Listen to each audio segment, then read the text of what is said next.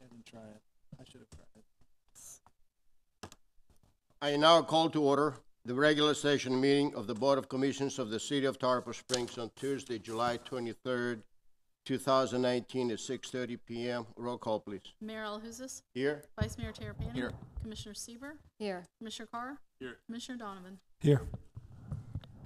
Tonight's invocation will be given by Reverend Dave Ferguson from the Akron Connect. If you please stand and remain standing for the Pledge of Allegiance.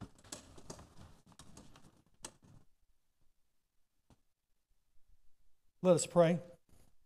Dear Heavenly Father, we come before you this evening on behalf of the people of Tarpon Springs.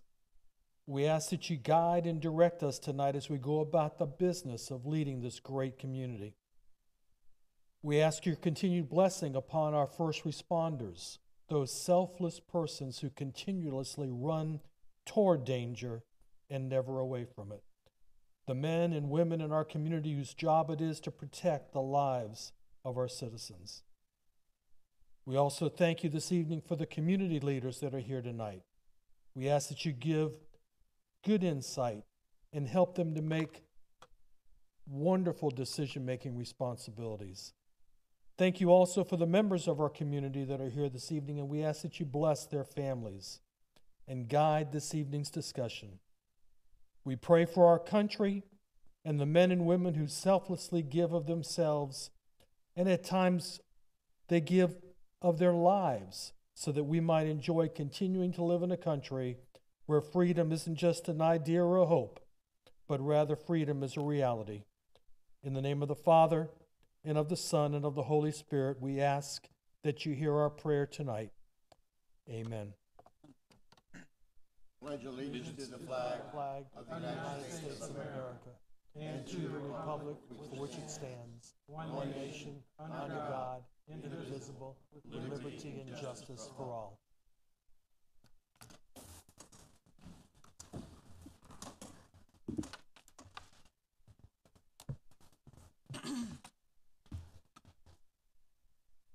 Good evening, everyone, and welcome to our BOC meeting tonight. We will start our meeting tonight with the public comments of the items that will not be discussed tonight. If anyone has any comments, please come forward to the podium. State your name and your address for the record. You'll be given 4 minutes. Thank you. Good evening, Mayor, City Manager, and Commissioners. Mayor Alahouzes, did the city send a letter of congratulations to Nikita Lulias, who is bringing great honor on us, on the City of Tarpon Springs this weekend, congratulating him from the City of Tarpon Springs with your signature and the signature of the commissioners? Have we done that yet? This letter went out the first day. Say it again. Ready to send that out. You sent it out. Did you also give a letter of safe passage to the community of Tarpon Springs?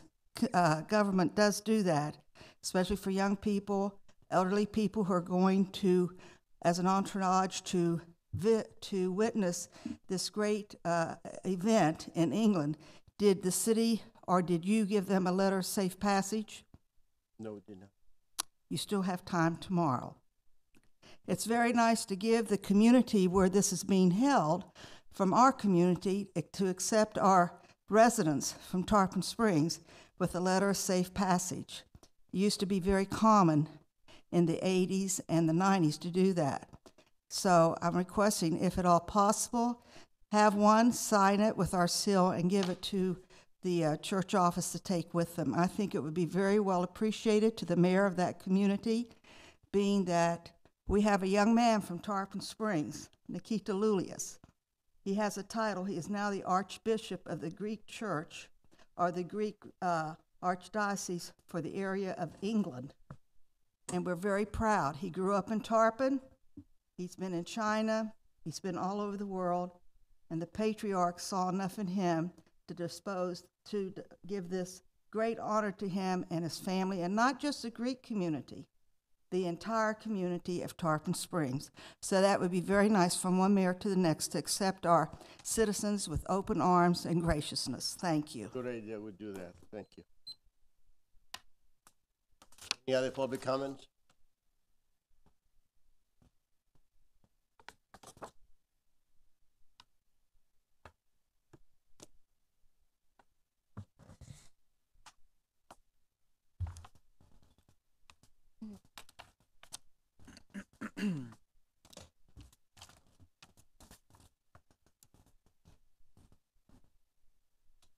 My name is Annie Dabbs. I reside at 803 South Distance Avenue. And my comments is on item 13. I realize that there are procedures, and I'm speaking early on this item. Mrs. Dapp, we're Uh. gonna be talking those comments later with the item. You wanna wait for that? Oh, you won't? Okay. If you would, please. Thank you.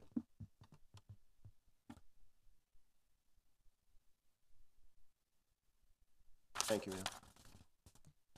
Do we have any comments that, for anything that has not going to be discussed tonight? Thank you.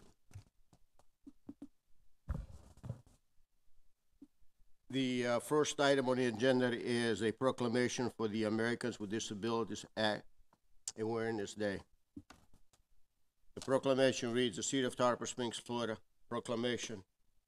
Whereas the Americans with Disabilities Act, it was passed in July 26, 1990 to ensure the civil rights of citizens with disabilities. And whereas the ADA has expanded opportunities for Americans with disabilities by reducing barriers and changing perceptions and increasing full participation in community life. And whereas throughout the year, on the anniversary, July 26th, of the Americans with Disabilities Act, the City of Tarpon Springs recognizes the progress that has been made by reaffirming the principles of equality. Now, therefore, I, Chris Salahuzes, by virtue of the authority vesting in me as the mayor of the City of Tarpon Springs, Florida, do hereby recognize July 26, 2019 as the Americans with Disabilities Act Awareness Day. We will mail this proclamation. Are there any commission comments on this item? Are there any public comments on this item? I hear none, thank you. Item number 2 on the agenda is Explore Tarpon Springs Tourism Video. We're presented by Colonel Lemons and Diane Wood.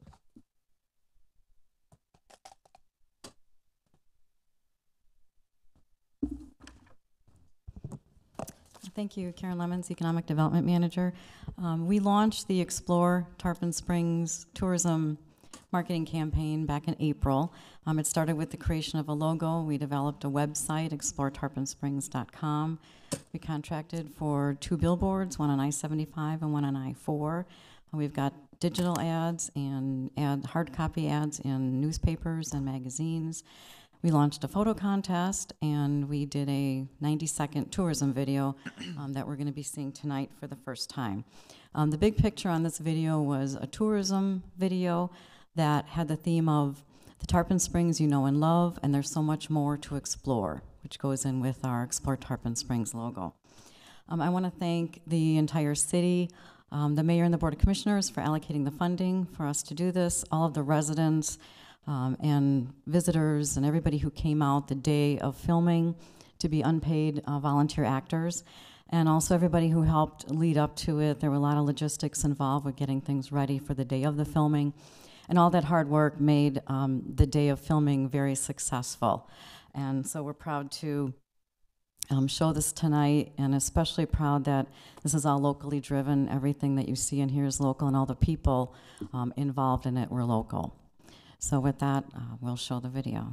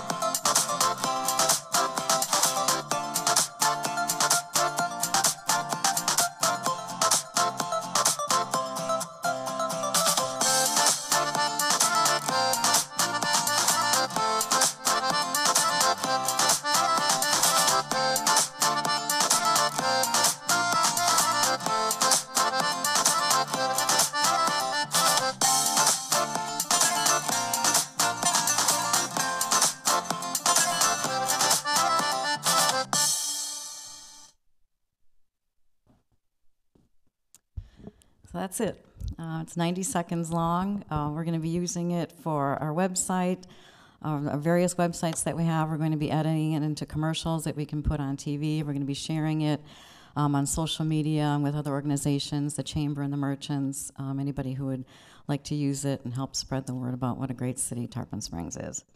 Thursday of this week at 6 o'clock at the Heritage Museum, we're having a public reception where we're going to be showing the video again publicly, and then we're having a photo exhibition where we'll be releasing the award winners of our photo contest. We had about 300 entries in the photo contest and exhibiting those. So it'll be a fun night to come out and, again, to celebrate all the great things in the city.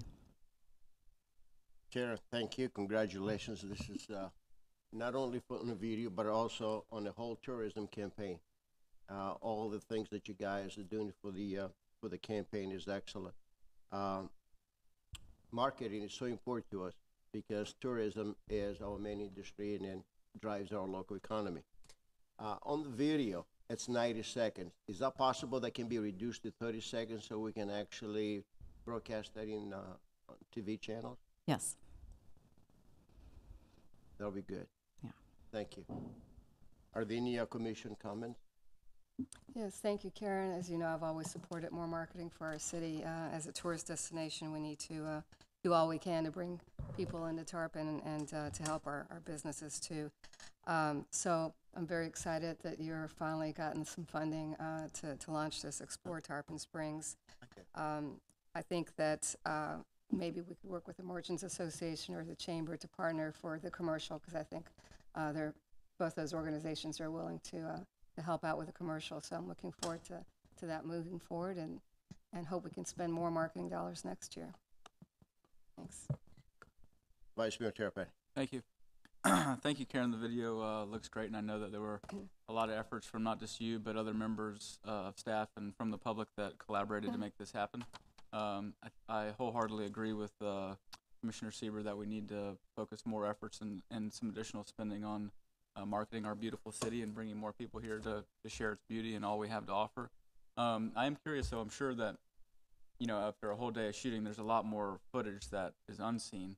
And maybe some of that footage would be usable in other areas or on creating another video. So I was wondering if maybe you could share with the commission in some format a way to view more of the video that was shot or more clips that we have, so we can try and, you know, continue to stretch the money. Yeah, sure. It was 4 hours that day. So they took a lot of footage, a lot of different scenes and shots. We tried to capture the essence of it here. I think we did. But yes, there's additional raw footage, so we have ability to use that. We own it, so we can take a look at all that too. Great. Thank you. Commissioner Carr? Thanks, Mayor. Karen, I just want to say thank you. Great job on the video and working with the marketing dollars that you had allocated for this year. I know in the proposed budget there's about $65,000 total for this year in marketing dollars, so it's exciting to see as well for the coming budget. Again, thank you to all the staff that was involved. I know it was a whole staff effort, and it's great to see you all had a great day. Thanks. Yeah, to echo what the other commissioners have said, thank you very much for all your hard work on this, you and the rest of the staff, and thank you to all the residents and the visitors that came out and were part of the commercial. Thank you. Are there any public comments on this item? Any public comments on this item? Here now. Thank you, Karen.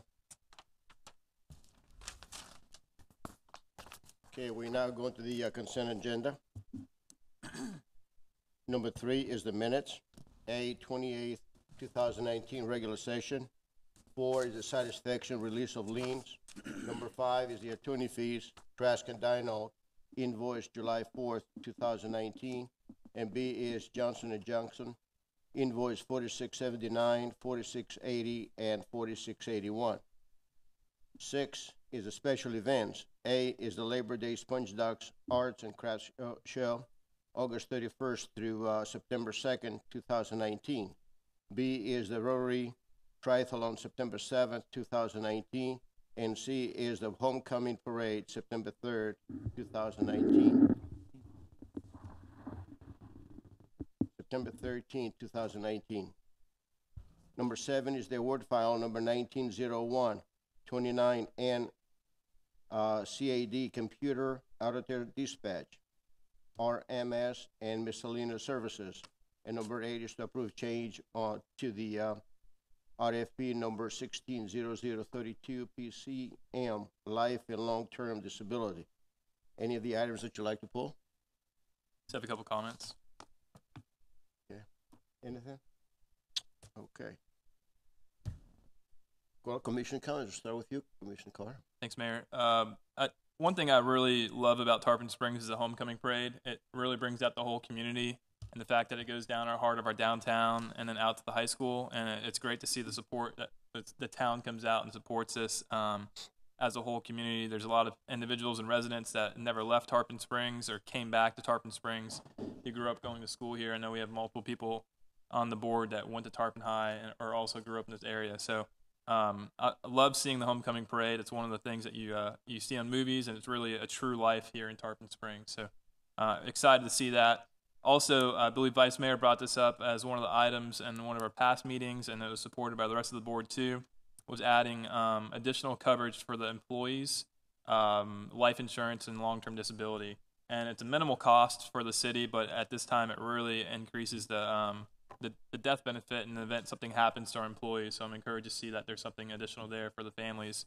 Lord willing, nothing happens to them while they're still in their working ages, but we've got extra protection there for them as well. Thank you. Thanks. Any other commission comments? No. Are there any public comments on the items 3 through 8? Here none. The chair will entertain the motion. Move to approve. Second. And roll call, please. Commissioner Donovan? Yes. Commissioner Carr? Yes. Commissioner Sieber, Yes. Vice Mayor Terapany? Yes. Mayor LaHousas? Yes, thank you. Okay, we're now going to the item number 9, is to authorize city manager to execute the DR 420 form. Staff report, Mr. Licouris. Again, as we talked about and we do every year, this is the maximum that we can set for the millage rate. I know we had a budget meeting, we talked about possibly reducing that, but we still have another budget meeting to go and we have the public hearings to go. So my recommendation is that you adopt this at the 5.42, which means that would be the maximum that you could go to. And then obviously during the budget process, you can lower it however you see fit.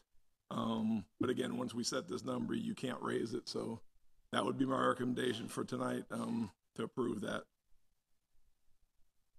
Thank you, Mr. Licouris. As Mr. Licouris stated, the DR 420 form, it sets the highest millage, which is the current rate, a 5.42 mils.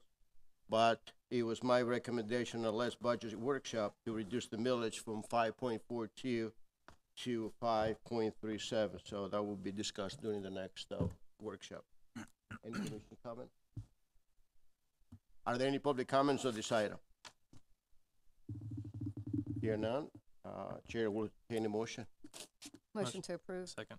And roll call, please. Commissioner Donovan? Yes. Commissioner Carr? Yes. Commissioner Sieber, Yes. Vice Mayor Terapany? Yes. Mayor LaHousas? Yes, thank you.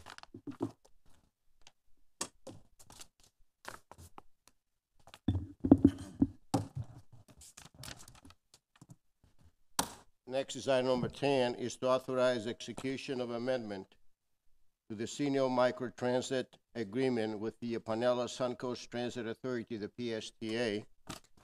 Mr. Licouris? Yes, there's two things we want to accomplish in this agreement. Obviously, it's to extend the date, which would expire. The second thing is we're seeing an issue with the ridership, and I think it may have to do with the criteria that we're using for PSTA's criteria for financial. So what we're adding on there, the addition you see in there is the ability to review hardships of seniors, and you know that threshold. You know you can be a little above the threshold. The threshold's low. I can't remember off the top of my head what that threshold is, but I think it's eliminating a group of seniors that are in need, and I think it'll help increase the ridership. So that's the two things this does: extend the date. We got plenty of money from the hospital's money towards this to finance it through the next year. And again, with the ability to review seniors on hardships, I think we'll be able to increase the ridership and the use of it and spreading the word for it. So that's what we're asking in this amended contract. Thanks, Mr. Licouris. as Mr. Licouris stated, we're requesting to extend the agreement with the PSTA. This is a program that Mr. Licouris and I will work very hard to bring to Tarpon Springs to provide transportation for the seniors. And we requesting to extend this program. And also like to have this opportunity to thank the hospital, the Advent Health of North Pinellas, for sponsoring this program and actually pay for the program to provide transportation for our seniors. So thank you to the hospital, and thank you to all of you for supporting this program. Vice Mayor Terrapin. Thank you. I just want to state my support for this project and thank you, Mayor, and the other commissioners who are involved in, driving this this funding agreement, so to speak, and initiative, if you will, something that you've been working on for a long time, is trying to provide some ridership for our elders, Mayor. Being that I'm not as familiar with it, relatively new to this term on the board, Mr. City Manager, can you give a little bit of background as far as what you're talking about regarding restricting the ridership? And like in some more detail on what we're opening up to make ridership in theory expand? Well, when we were looking at criteria, we were looking. We decided on what the PSDA decides on for the level of income, which is low, to be able to ride their buses. Mm-hmm.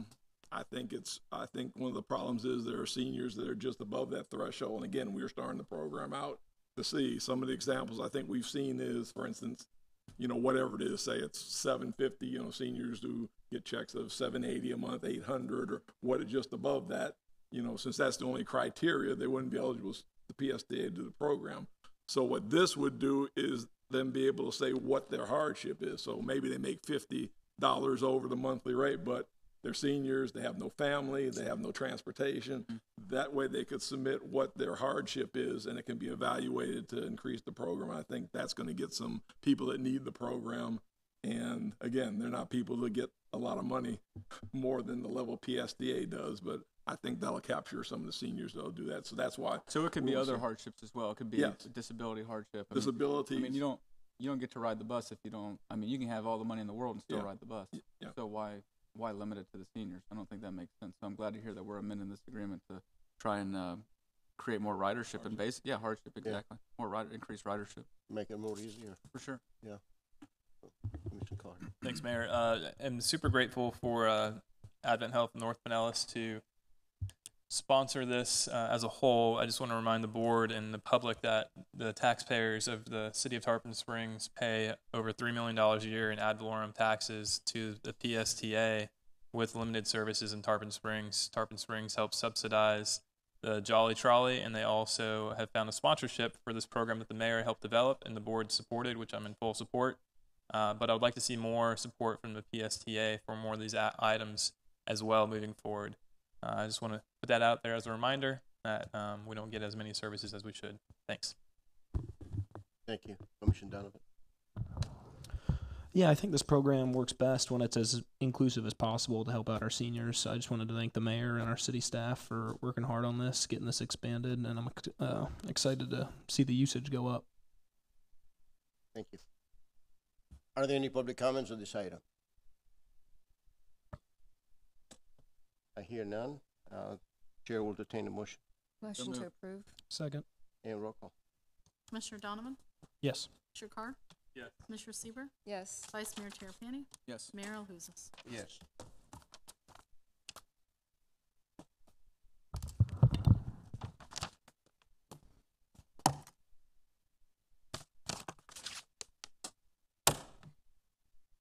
Item number 11 is to increase the file number 170109 CCM utilizing Omnia Partners, formerly known as the U.S. Communities Purchasing Alliance, contract number 15 JLP023 for air conditioning products, installation services, and related products and services. Staff report, Mr. Licouris. Yes. The only thing I want to adjust in that memo is just for tonight. I'd like you to approve the emergency purchases for the public safety in the Safford House. The approximate is $47,000, so I'd ask for tonight you approve the $15,000. Right after our last meeting and stuff, we lost the air conditioning at the Safford House, which would have been under my powers of emergency to do, but we also have an air handler issue at the police department. That takes a 4 to 6 week lead time, which necessitated the emergency. There's not a memo in the backup. I'll make sure Chief Cochin sends you the documentation of the emergency need for that. So despite this saying increase in 97, I'd just like you to increase it $50,000 since I've already authorized the emergency purchase of those two, and then I'll come back to you because there are some other expenses that we're gonna have that's gonna go over, but I wanna get a little more information before I bring that to you. So question tonight's just for the two emergency, the Safford House, which went completely out, and the air handler at the public safety building. Thank you. I just want to say that the manager has the authority to do that based on the Tarpon Springs Code of Ordinance, Section 24, emergency purchase, that the city manager may declare an emergency exists, thereby expand no more than $100,000 for any goods, services, causes such an emergency without a comparative bidding. So, Mr. LaCroix, it's right there. Vice Mayor. Thank you. I had some notes in my backup after reading this, that this is something that I would generally, I mean, I understand that there's some emergency circumstances, so I'm good with the 47,000 or 50, whatever you want for the emergency stuff. But moving forward, this is something that I want to see rebid. We are from the last meeting. Right.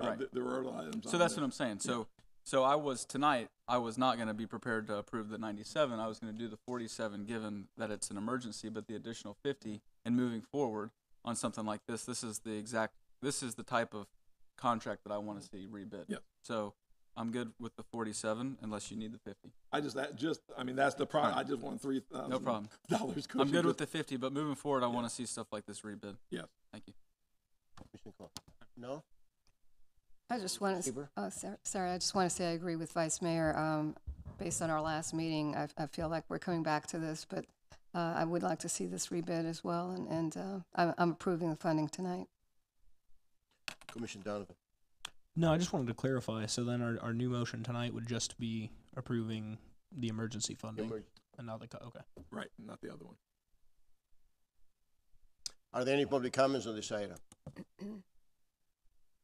I need a motion. Move to approve $50,000 of emergency funding for HVAC systems. Second. And roll call, please. Commissioner Donovan? Yes. Commissioner Carr? Yes. Commissioner Sieber, Yes. Vice Mayor Terapany? Yes. Mayor Alahouzes? Yes. Item number 12 is to authorize the city attorney to file foreclosure procedures on the for 518 East Lime Street, Suite A. Mr. City Attorney, would you please present this item? Before you, you've got a request for foreclosure of this property at 518 East Lime Street. There are actually a number of units, more than just Suite A, which is one of the units. It's the entire property. The property has been deemed uninhabitable.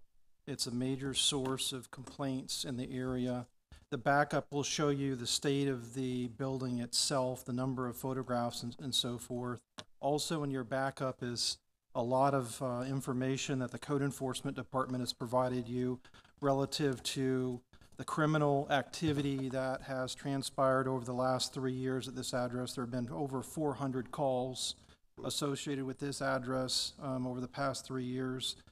And there's also additional backup talking about the individuals that have been involved in either managing the property or now owning the property. This matter was brought before the Code Enforcement Board at the last meeting to request their authorization to begin foreclosure. The Code Enforcement Board did in fact give that authority. The outstanding liens are in excess of $110,000 on the property. It is obviously not homesteaded, and again, it is uninhabitable as it is currently shown in the photographs. So I'm asking for your authority to begin foreclosure proceedings. The ultimate goal here is to have the property demolished to avoid any further use of that building. In addition to that, stop the criminal activity that has been occurring. So I'm asking you for your authority to foreclose. Are there any commission comments? Commissioner Donovan.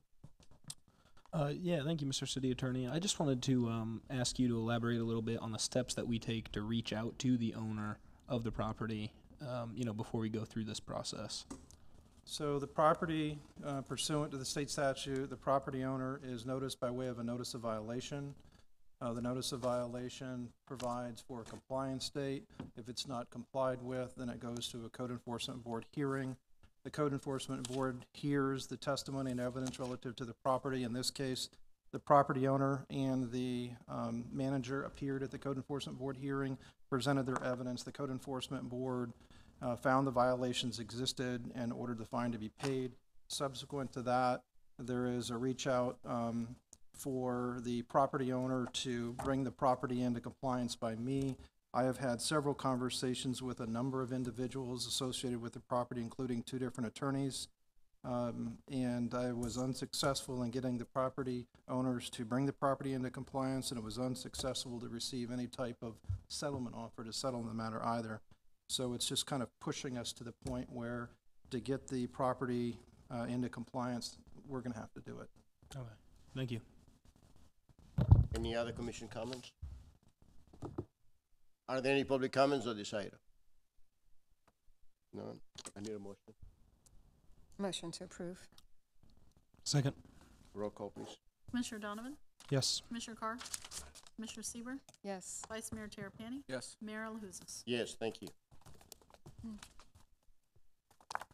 Item number 13 is to authorize city attorney to file foreclosure proceedings for 500 East Oakwood Street. City attorney, if you please present this item. This is one of the properties that was brought forward by city staff as being one of those properties that has been in violation for a number of years. There's an outstanding code enforcement lien on the property of over $100,000.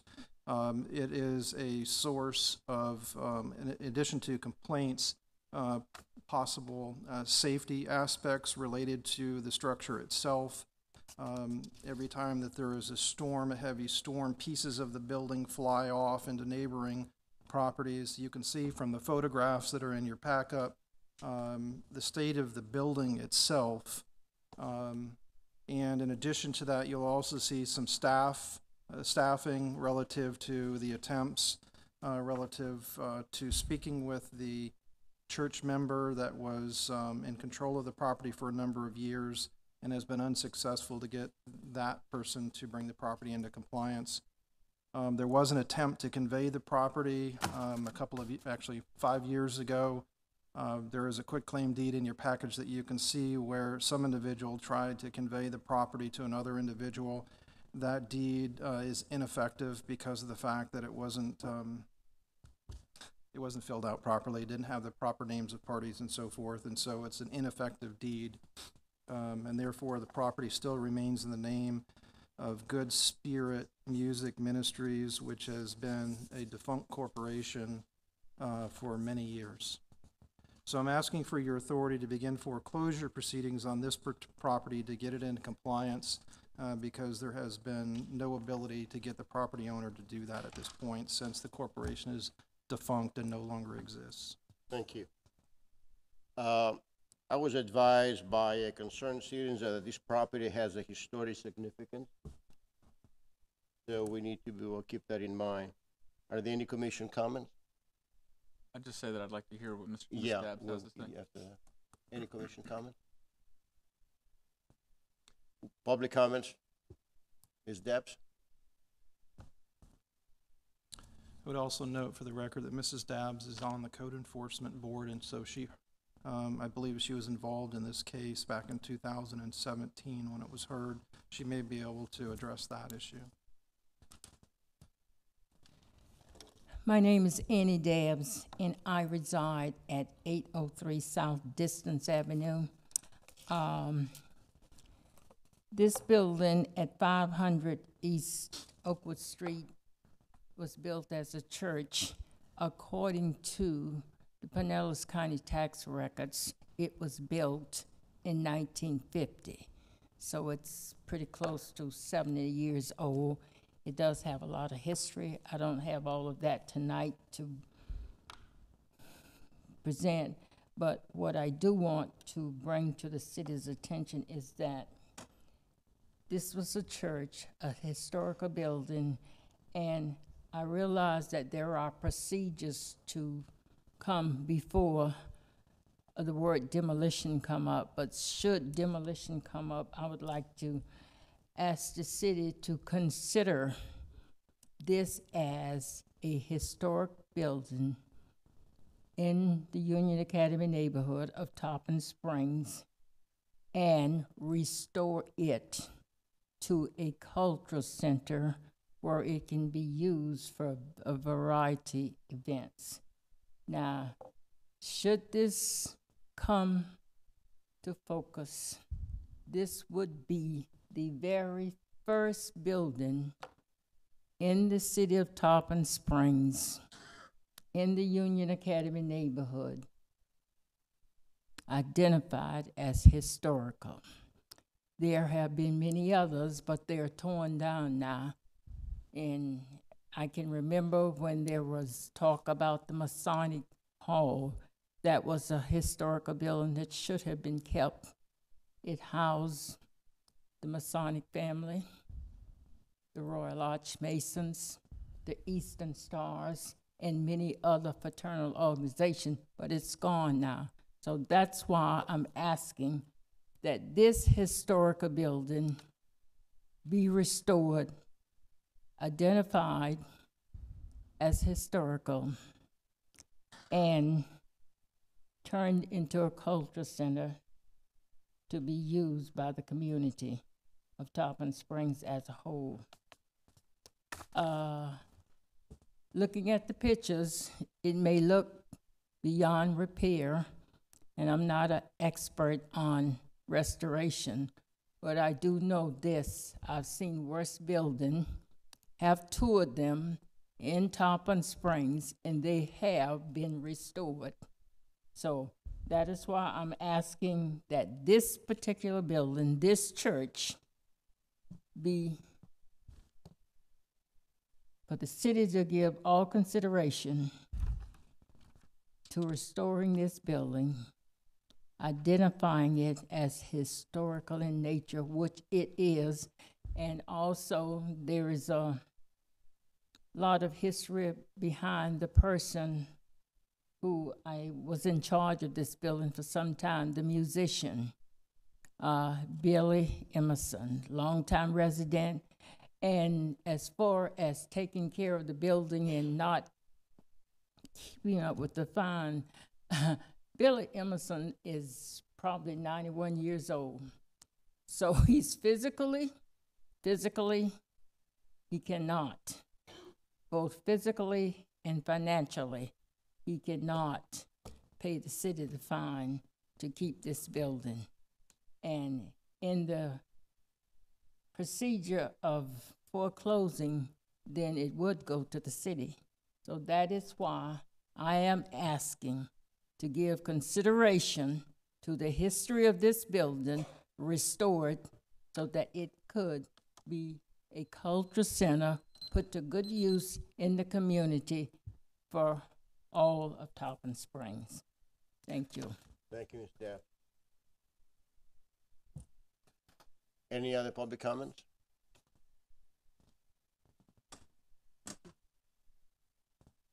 I was going to ask you to do that. Tina Bukavalis, 115 Athens Street. I wasn't prepared to come speak about this, but I am very happy that this came up at an evening when I am here. I very much support Annie's suggestion that this actually be preserved. And like her, I know that there are a few buildings that are beyond repair. I also know that the city has not had a very good record in preserving the history of its African American community, which was here since the very beginning of the city. What's more, I think a lot of you know William Emerson, Reverend William Emerson, who received the Florida Folk Heritage Award for lifelong achievement. Other than Nikitas Lulius, he's probably the most nationally and internationally known citizen to ever come out of Tarpon Springs. He was prominent in the music industry back in the 50s and 60s for his compositions. He was signed by Sam Phillips at Sun Records in Nashville, Memphis. He helped teach Elvis Presley how to dance by taking him to the black clubs in the area. He then went up to Chess Records, where he was the operations manager. He also had his own label, Tarpon Records. He was enormously successful and well-known, penned many hits that you may have known if you're of a certain age, and then gave it up to come back to Tarpon, become a reverend, and take care of his mother here. Also, as Miss Dabbs says, well, he's in his 90s, a little bit more than 91, failing physically, financially, mentally. He'd hate that if I said that, but he does not have the wherewithal to take care of this, although he very much wanted to start his own congregation. So this would be a wonderful asset to our historic preservation efforts in this community if the city could consider taking it on.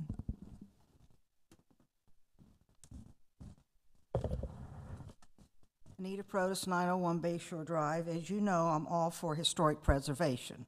I'm up here preaching it all the time. All of you are historic. We want you remembered. This building, has the city done any research on the historic significance of this building? Have you done any research on getting grants to preserve this building if it falls into the historic realm? City manager, anything? Have we done any of that yet? No. If you call Tallahassee, there are areas where you can get funds to save some of these buildings. Before you condemn this building and tear it down, let's see what we can do with it for the community and see if we can get any money to help restore.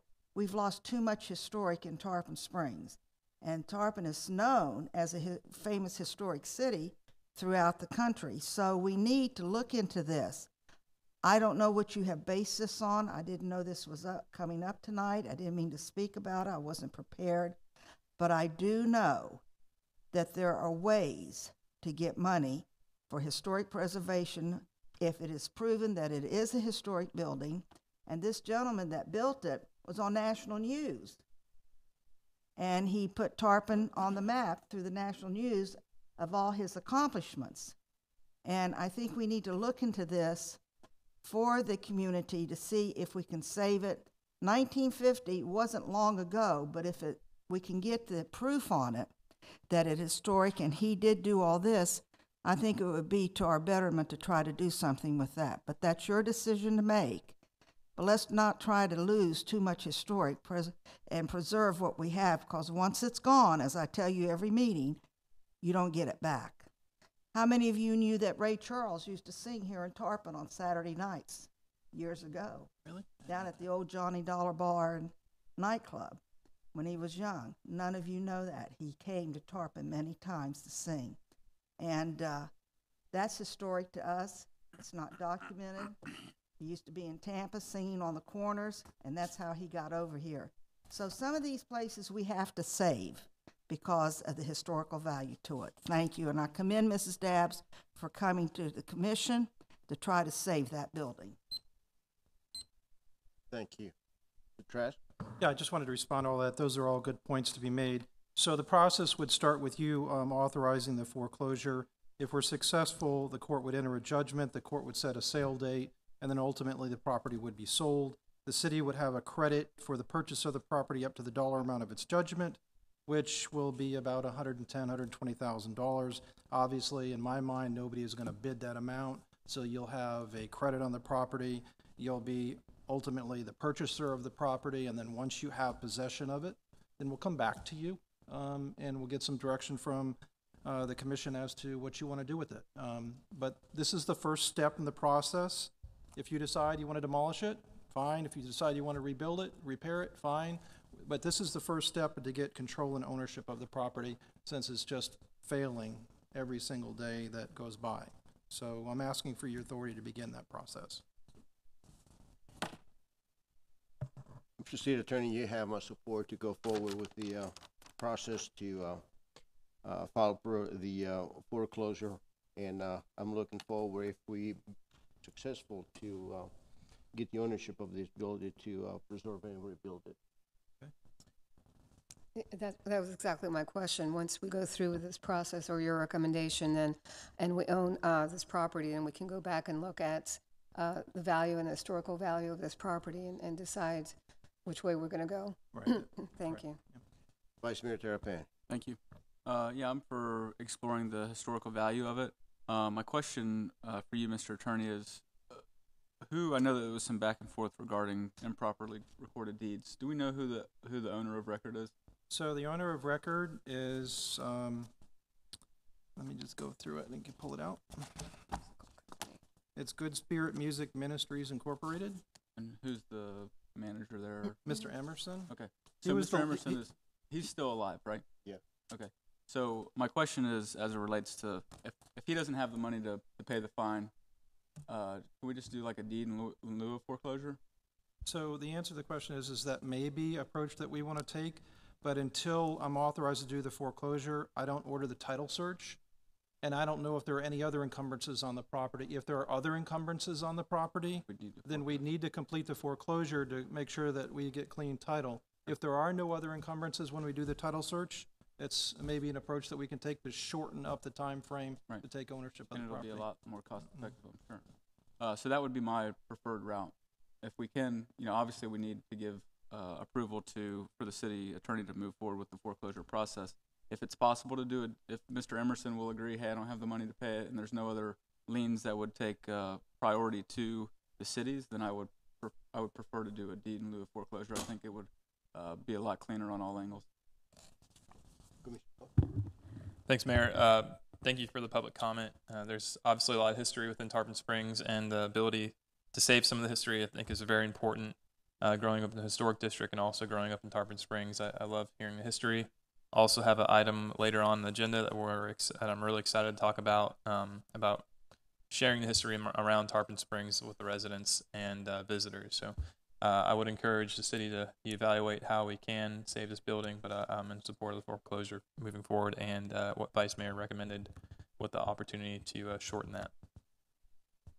Commissioner Donovan. Yeah, thank you very much for the citizen comment and input. I think it'd be a fantastic idea to explore all of the historical data, get it all proven, and then we'll be good to go to look at those options down the road. For now, I'll support the foreclosure, but I think it'd be awesome if we could make that a culture center, or at least do some sort of ode to its history. Thank you. Thank you. Mayor, I just wanted to make one extra comment. I don't know who was on the board at the time that we recognized Mr. Emerson. He came to the commission, and we recognized him here for all his contributions. So yeah, he's a great gentleman. Well, thank you. Roll call, please. Oh, excuse me, I need a motion. Motion to approve. Second. Do I have a second? Second. You need more? I just like the, Okay. I don't think the city attorney will do anything other than what's specified, but I just think the deed in lieu of foreclosure would be the best route, but I don't think we need to add it, so I'm good with the second. Roll call. Commissioner Donovan? Yes. Commissioner Carr? Yes. Commissioner Sieber, Yes. Vice Mayor Terrapini? Yes. Mayor LaHousas? Yes. Thank you. We are now going to the ordinance and resolutions. Item number 14 is the ordinance 2019-16, repeal taxi operator's permit. This is a second reading. City Attorney, please read the ordinance. Ordinance 2019-16, an ordinance of the Board of Commissioners of the City of Tarpon Springs, Florida, repealing Division 3, titled Taxi Cabs, of Article 5 of Chapter 11 of the Tarpon Springs Code of Ordinances, and providing for an effective date of this ordinance. That was the second and final reading of Ordinance 2019-16 by title only. It was published in the Tampa Bay Times by title only on July 5th, 2019. Thank you. Staff report? Staff report? No staff report? No, there's no further information from the first reading. Huh? It's Police Department. It's the police initiated. department. Yeah. Okay. No other information from the first reading. Okay. Are there any commission comments? Any public comments on this item? Roll call. I need a motion. Motion to approve. Second. Roll call. Commissioner Donovan? Yes. Commissioner Carr? Yes. Commissioner Sieber, Yes. Vice Mayor Terrapini? Yes. Mayor LaHousas? Yes. Item number 15 is a resolution 2019-19, application 18, 159, conditional use, storage trust properties, 1730 South Pinellas Avenue, rehearing from 6/25/2019. This is quasi-judicial. The city attorney will read the title and you will explain the quasi-judicial process. This is Resolution 2019-19, a resolution of the City of Tarpon Springs, Florida, approving application 18-159, requesting conditional use approval to expand an existing mini warehouse use by converting 16,335 square feet of existing commercial retail space in 2 existing buildings to mini storage use, resulting in a total of 51,085 square feet of mini storage use located at 1730 South Pinellas Avenue in the Highway Business HB zoning district, providing for findings, providing for conditions, and providing an effective date. I'll go ahead and read the quasi-judicial procedures. This is a quasi-judicial proceeding where the Board of Commissioners acts as a quasi-judicial rather than a legislative capacity. At a quasi-judicial hearing, it is not the board's function to make law, but rather to apply law that has already been established. In a quasi-judicial hearing, the board is required by law to make findings of fact based upon the evidence presented at the hearing and apply those findings of fact to previously established criteria contained in the Code of Ordinances in order to make a legal decision regarding the application before it. The board may only consider evidence at this hearing that the law considers competent, substantial, and relevant to the issues. If the competent, substantial, and relevant evidence at the hearing demonstrates that the applicant has met the criteria established in the Code of Ordinances, then the board is required by law to find in favor of the applicant. By the same token, if the competent, substantial, and relevant evidence at the hearing demonstrates that the applicant has failed to meet the criteria established in the Code of Ordinances, then the board is required by law to find against the applicant. This being a quasi-judicial hearing, I need anyone that's going to speak to stand up, raise your right hand, and be sworn under oath. You swear that the testimony you're about to give is going to be the truth, the whole truth, and nothing but the truth? I do. Okay, thank you. So after having sworn in the witnesses, staff will make its presentation, followed by the applicant. Good evening, Mayor, Commissioners. Can I Heather interrupt Earl. real quick? I did speak with the applicant. I don't know if I was supposed to disclose that already or not. If there are any ex parte communications, now would be the time to disclose that? Okay. I met with the applicant and discussed some items about the application. Asked him if he needed more time, and he felt that he would have enough time to present tonight. So that was a meeting I had with the applicant. Any other ex parte I communications? spoke with the applicant on the phone. Okay, can you speak into the microphone? Can you tell us what the conversation consisted of? It was basically to further have more communication with what the applicant is expecting or planning to do. Okay. Mr. Donovan? Yeah, I also spoke with the applicant over the phone after our first initial meeting on this, and it was just about everything within the agenda item and what they were willing to do. Okay. So with that being said, is there any objections to the applicant for the commission to consider, to continue considering this matter? Okay. Okay, we can proceed then. Mayor, Commissioners, Heather Earler, staff to this application. So I'm going to make a presentation. It'll be an abbreviated presentation because I know most of you heard this, but I know there's at least one commissioner who was not here, the vice mayor, when we went through this the last time. So why we are here tonight is this is a rehearing request simply because at the June 25th hearing there was a tie vote on this particular item where staff is recommending denial of this particular application due to compatibility issues. So I'll go briefly through that criteria. But that is the reason why we're here tonight, is we're rehearing that. And so we'll go through the application itself. It starts on the second page of your packet. Essentially, this is a request for a conditional use permit to expand an existing mini storage warehouse along South Pinellas Avenue. Essentially, the property is occupied by an existing mini warehouse, but there's a front building in the front that had been an existing strip commercial center. It is essentially a vacant vacant at this point, and the applicant is requesting that that portion of this property be converted into the mini warehouse. And so that's what the crux of this particular application was for. Based on the review criteria, the proposed use for the subject property was reviewed for the Highway Business District, and it requires this conditional use. It was reviewed by the technical review team on April 14th and found the project met the technical requirements and the site requirements of your land development code. Again, the proposal was to expand the mini warehouse for use for the buildings fronting along Alt 19. The applicant has argued that the use is appropriate for the highway corridor, and really the staff doesn't agree with that. The intention of this particular corridor, and the staff has participated along with Pinellas County and several of the communities along Alt 19 corridor, is to create a corridor that is a primary retail corridor where you have a lot of small business development. This is a prime location given the existing building configuration for that type of use. This corridor, we spent a lot of time trying to work through of those issues. So staff doesn't feel at this time that it's compatible to continue to expand the mini warehouse use. The board has already provided mini warehouse throughout the community on the 19 corridor, and we don't feel that this is the appropriate location for additional storage at this time.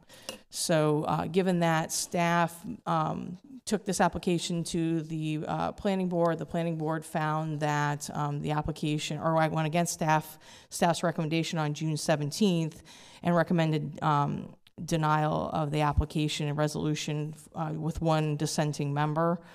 So they actually approved the application. They voted against what we were recommending. So at this point in time, staff is recommending denial. However, your planning board did not.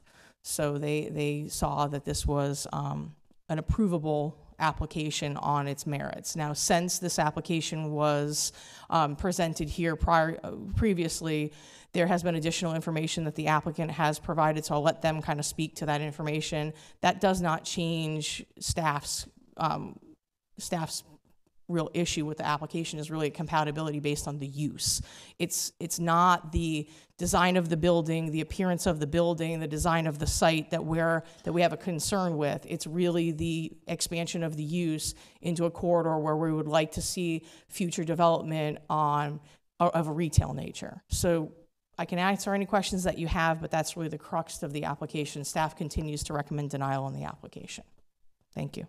Did you want to go through the criteria that the commission is supposed to consider, or did you just want to submit your staff report? I would just tender our staff report as the backup for that.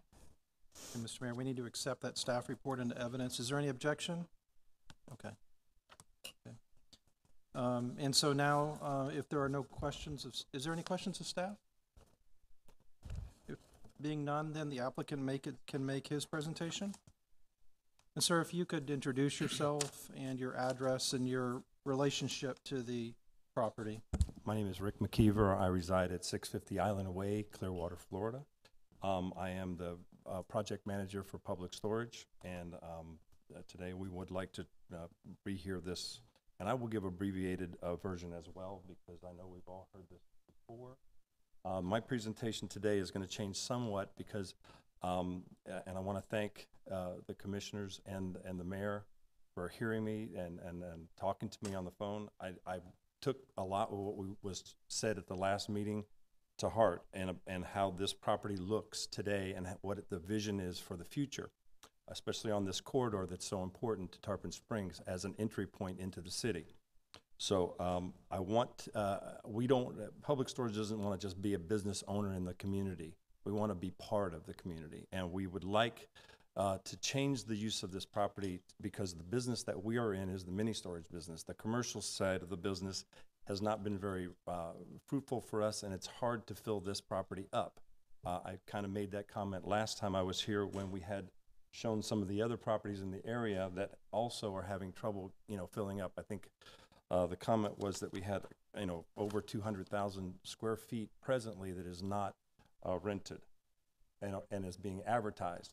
So based on that and the last presentation, I listened to you guys. I heard what you said about, you know, what the vision is for the corridor. So we're going to enhance the storefronts to give an appearance of that will be, you know, pleasing to Tarpon Springs. We're looking at a coastal feel that gives the kind of the feel of cabanas in the front of the property. We're going to enhance the landscaping to exceed even the code, the required code. We're going to install an ADA compliant sidewalk brand new into the front of the property that brings the sidewalk a little closer to the road front, as is common in the area. We're going to provide restriping of the parking lot. I have two renditions I'd like to show you for as far as the parking is concerned, because there was some other comments that were made about the starkness of the property. One would require a variance. The other would require just us losing, I think, 9 parking spaces, because in the present use, we need to maintain like 42 parking spaces. We are going to put in a new dumpster enclosure in the property. Also, I know that pole signs are kind of not, you know, something that the commission wants to see in the area. So we have a pole sign that's on the county side of the property that we're willing to remove and get rid of completely. We're going to add a covered bus stop at the Jolly Trolley bus stop. That's kind of a period piece. It kind of shows a little historic value to that. And we will grant an easement for a sign for Tarpon Springs to advertise a welcome to Tarpon Springs sign. I have an easel. I want to show you some pictures that I've got, or I'll show you I want to show you the present condition, and then we'll go from there. So this is the floor plan of what we're attempting to do. We're taking the mini storage, or the commercial storefront, and making it mini storage. All the access will be through the center of the two buildings. There will be no activity in the front of the property as far as traffic or anybody moving in stored goods. And it'll all be at the rear of the property, out of the side of the front of the facility. The compatibility, which I spoke about, there are many properties up and down the corridor from Klosterman all the way into Tarpon Springs that have vacancies, and it adds up pretty quickly. And here's a few of the comparables that I looked at as far as space that's available. This being the biggest one in the marketplace. I know that there's probably plans for redevelopment of this space down the road, but right now they've got 82,000 square feet of unoccupied space. And so with that, I want to kind of talk about the vision of this, the front of our property. Again, I listened to you guys. I took a lot of notes from the last meeting that we had. And what's not on the overhead now is some of in the packet that you guys had. I've got a rendition of the storefronts, okay? And then I've got, here I believe this is my board showing the artist rendition of what we intend the property to look like. So if you can see this and then look at it on your handouts, we didn't have time for the artwork to get done completely. They just actually completed this morning. So we're talking about now, instead of having blanked out storage or commercial storefronts with storefront glass, we're going to take and reform the front of this property to make it look like individual cabanas, so that it has that coastal feel. It looks like part of the community. Plus, we're going to double the landscaping in front of the property to really make this pop. Our neighboring property across the street is a nursing home, and they do a fantastic job on their property as far as the landscaping is concerned. These two properties in conjunction coming into Tarpon Springs will make a very big impact, in my opinion, to the corridor. And I think that would be the best use for us. I know that's the best use for us, but I've also added the sign. I don't know if you can see it on your handout. It's pretty small.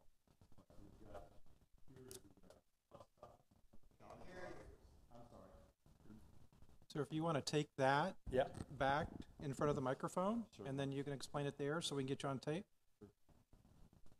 Public needs to hear. Okay. So if you guys can see the rendition, we've got the Jolly Trolley over here with the bus stop, and the Welcome to Tarpon Springs sign we're going to propose. And the front of the property is going to get a lot more foliage. It's going to get a full hedgerow. And depending on what we decide tonight, We have two plans, and if you can show them put the landscape plan up there, and then turn it around and show the audience, please. Yeah.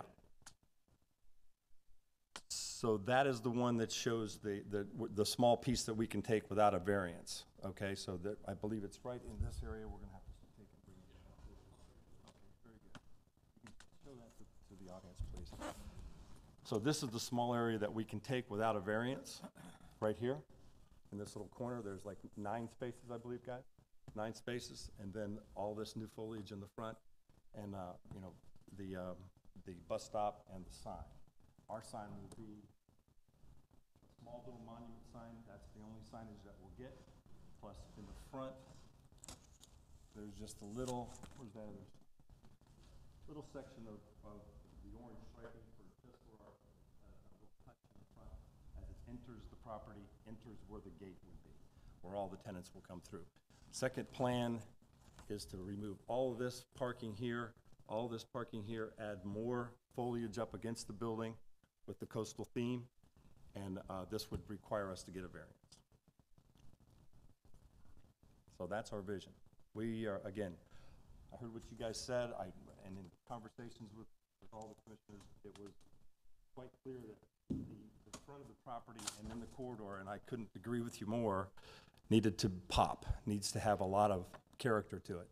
I hope that we've done that, and we really are excited to do the project and be a contributor to that corridor and making that corridor beautiful. If you have any questions. Any questions? Yes, sir. Thank you.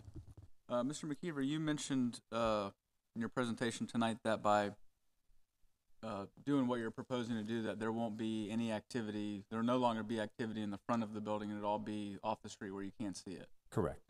My thinking is that that's not what we want. We want there to be more activity on the street. We want the corridor to appear more vibrant with more trips, more activity at the site. I think that's why, part of the reason why staff doesn't find it compatible with the corridor in itself.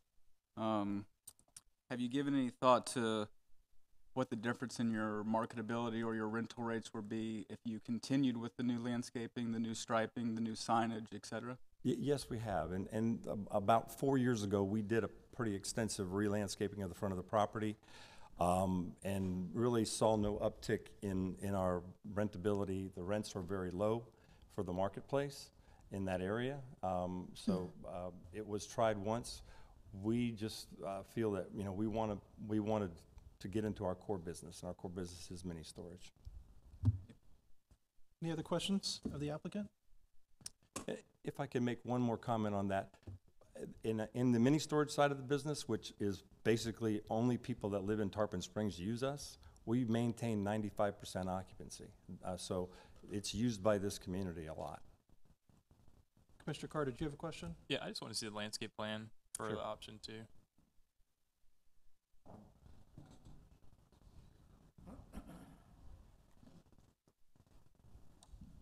Sir, did you want to submit these poster boards into evidence for the commission, or did you want to retain those? I will submit them in evidence. That'd be fine. Okay. And this 8.5 by 11, this is the same as the big one? That's correct. Okay. Well, maybe you could save that one and we'll just use the smaller That's one? fine. You can have either one you want. So, Mr. Mayor, we need to receive those into evidence as well. Okay, so don't leave with those tonight. Okay. Okay. Do you have any other witnesses that you wanted to call, sir? No, I do not. Okay. All right, thank you. Can you take these down now? And the public is going to be speaking, and so I just want to make sure that they have clear sight of all of our commissioners. So Commissioner Okay. Donovan is not behind a sign. So now is the time for any member of the public that is opposing the application to step forward and speak. Is there anyone wishing to step forward and speak? Sir, were you sworn in earlier? No, I was. Okay, well, let me go ahead and swear you in then. That's fine. Raise your right hand. You swear the testimony you're about to give is going to be the truth, the whole truth, and nothing but the truth? Okay, sir, can you step to the podium? Tell us your name and address, please, and then tell us whatever you want to tell us. My name is Torrance Hunt. I live at 1955 North Highland Avenue in Tarpon Springs. And I don't know these guys, never met them whatsoever, but I have developed and owned mini storages for the last 30 years of my life. And what's happened, guys, we used to anchor our mini storages with strip stores. And that product has gone away. And we have deteriorated with the caliber of tenant that we can get. And I own multiples up and down US 19, and we've had to convert 3 of our mini storages, retail property, to storage units. And what they're asking for is very consistent with the industry.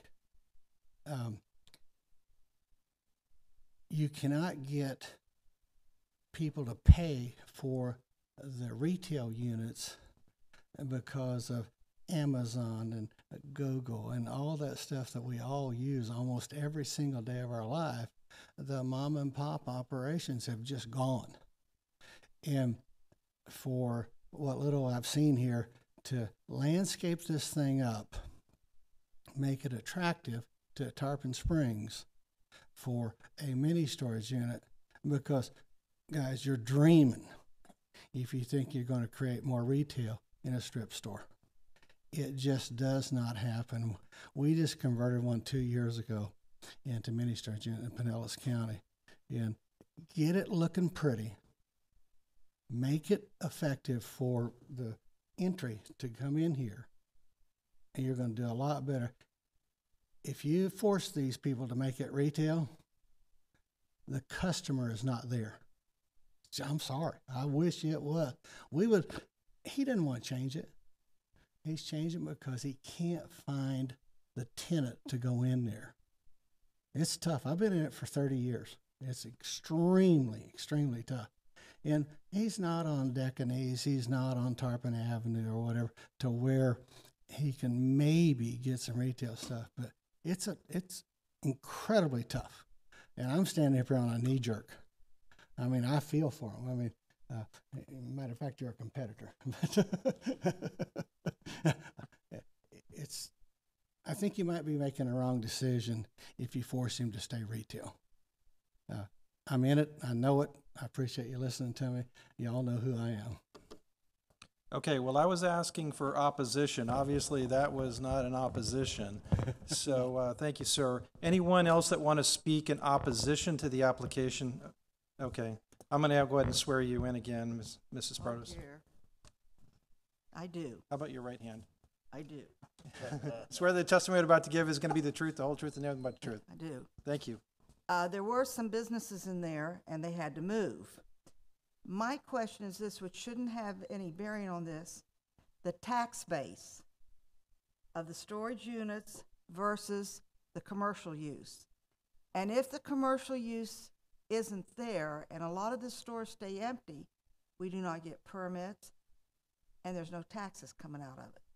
So what is the difference in the taxes and what we get in the city versus the commercial, which may be filled up, may not? We see a lot of empty buildings, versus the storage. I don't know these people, but that came to my mind, and I think Mr. Terrapini may have an answer. I don't know. But what is the greatest use with a tax base in that area? And that's what it boils down to, money. Boils down to money. Thank you. Anyone else that wants to speak in opposition? Yes, ma'am, if you could step forward. I don't believe I swore you in either, did I? Okay, I didn't see you back there. I'm sorry. If you could state your name and your address, please. Hi, my name is Wendy Ent, and I reside at 602 Sparrow Avenue in Palm Harbor. However, I am a tenant at the address that we're talking about. Less than a month ago, I was told by the facilities manager, the corporate facilities manager in Atlanta, that business was as usual. We would not have to move out as many of the other tenants did on the other side of the building. I'm in Suite G. I have 4 rooms in Suite G. I have for about 8 years, maybe a little bit more. The improvements of the landscaping, I thought, was the plant that I put in front of my door. I did not see anything. They could improve the way that looks. You have to excuse me. I know you probably hear my heart. I was not prepared to speak. I am a licensed mental health counselor, and I have a business in there and a wannabe business in there, a bookstore, self-help. I'm not doing anything right now. In fact, I have taken positions over in Europe so I can get enough money, 1, to live and make house repairs, and 2, to develop my office. Currently, with the permission of Public Storage, I have someone else who is sharing the rent right now and having her business in there several nights a week. We don't have a lot of signage because we are pretty low profile based on the clients that we meet.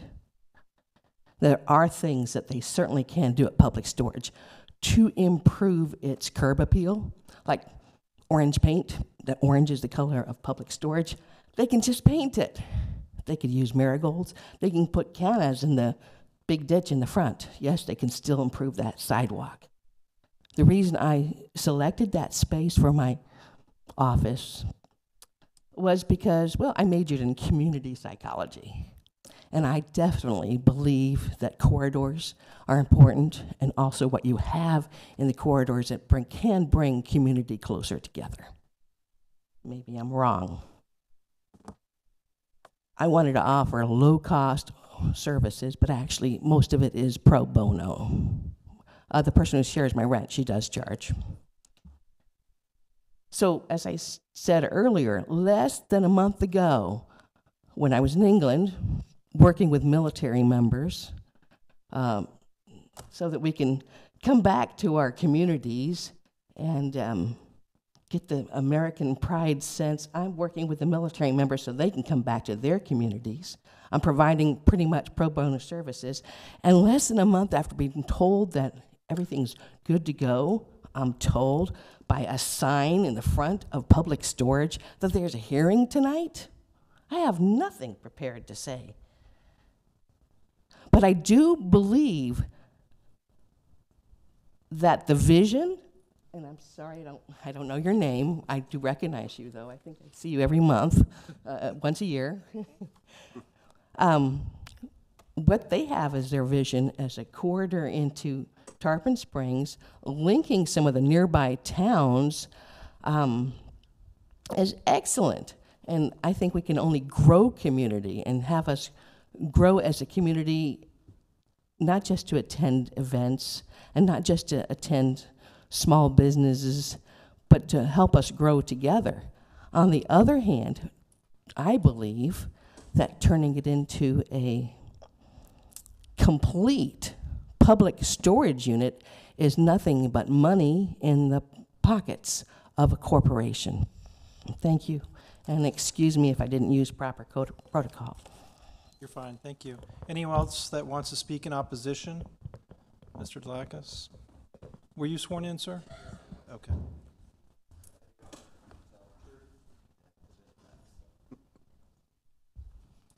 Peter Dlakis, 514 Ashland Avenue. Given only 4 minutes, I'll point your attention to the conditional use application where it says Storage Trust Properties, 701 Western Avenue, Glendale, California.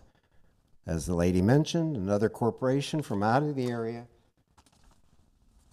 wishing to do things that are not appropriate, as your staff has pointed out to you.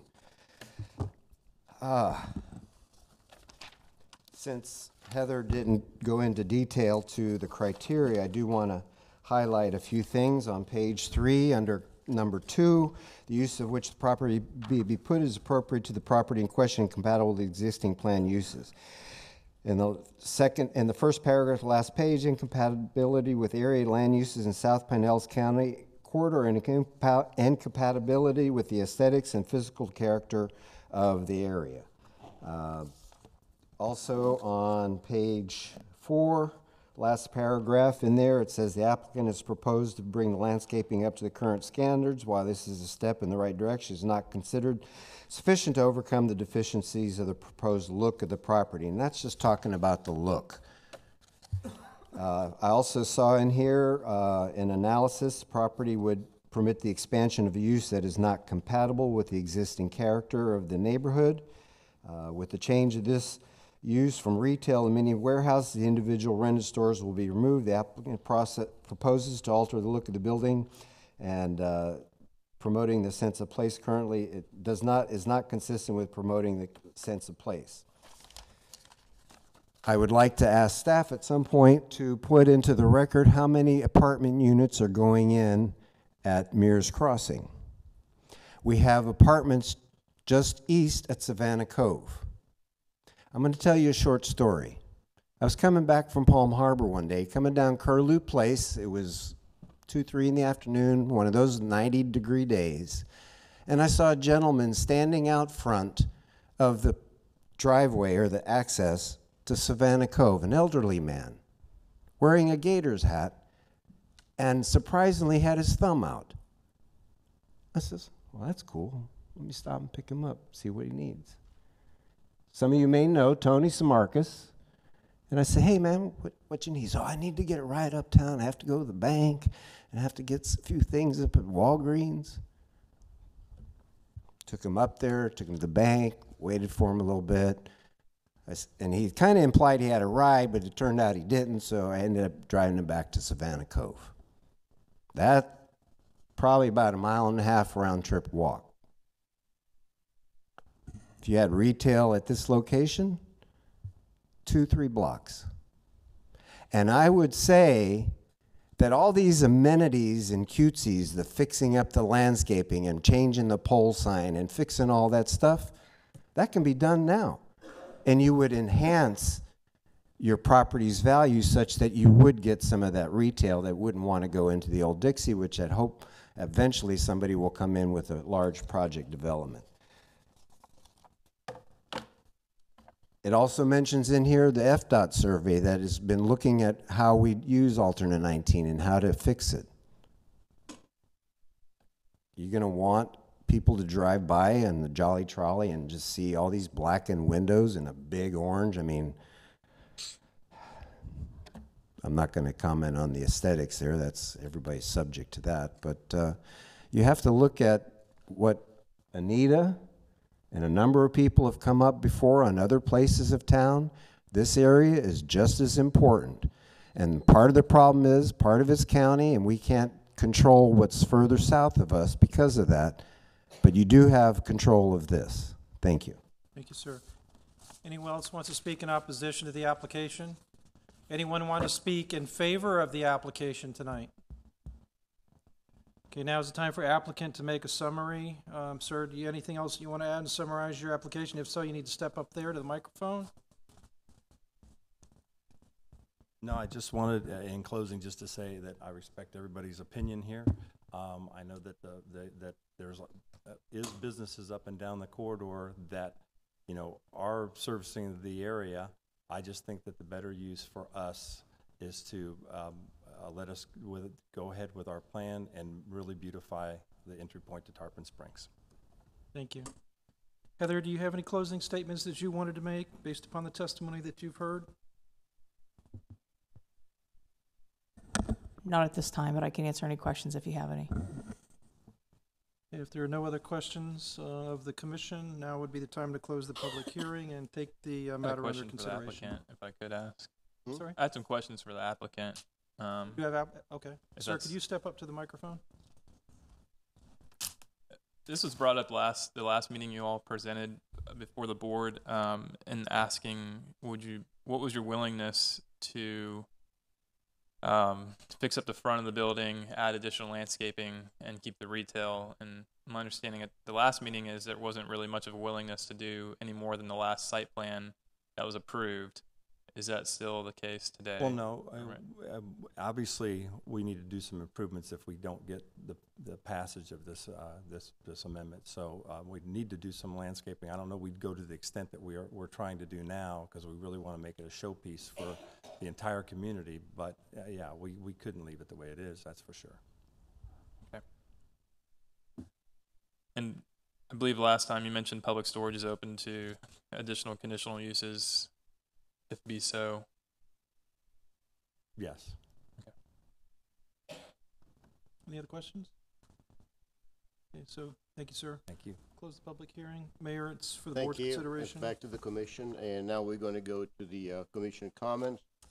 I will start by saying that I appreciate the applicant that changed the design and is willing to make some changes, but still, it's a mini storage.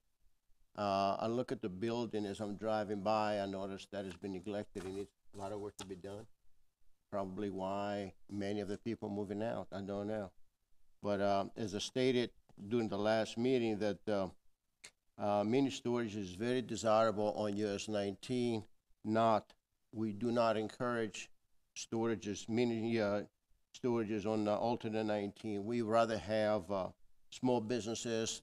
Small businesses is the backbone of our economy, and that's what I would like to see. Mini storages is not what we want on the urban core, and I cannot support that application. Vice Mayor? Thank you, Mayor. Yeah, I would just say I'm appreciative of the applicant to come back and try and, rectify it and make a better, more appealing site plan that we could support, but I don't think that what's being proposed is compatible. I'm not generally one to make subjective opinions about, what you could do better or anything like that, although, I will tell you that the small retail center a couple blocks down that has mini storage behind it seems to be doing fine and is full.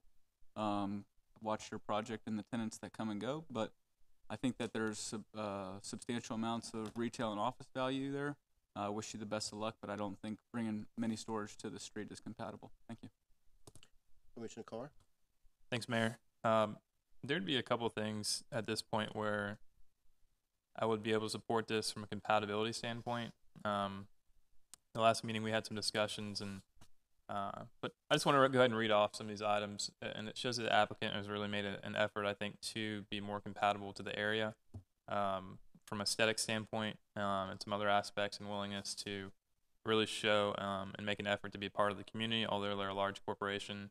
I'm not a big fan of large corporations coming into Tarpon Springs, as I've mentioned before in the past, but the one thing I do want to preface is it looks like the applicant is really making an effort to fit into the community with the different designs and the facades, etc. So I have 11 items that I feel that would make this project more compatible to the area. The walkability of the corridor that's been discussed tonight, the rideability of the Jolly Trolley and the public transportation, and also from the entrance of the gateway part of our city coming from the southbound of Palm Harbor. And I do want to thank Mr. Hunt for his comment as well, of his expertise in owning mini storages for many years as well in this category. So the first item I would suggest and make a conditional use would be a wider sidewalks in front of the building with a minimum of 6 feet. The second item would be, as these are presented from the applicant, is to redesign the front of the building to have a coastal look, alternating between the different buildings that are currently offices today, between brick, hardy board, and cedar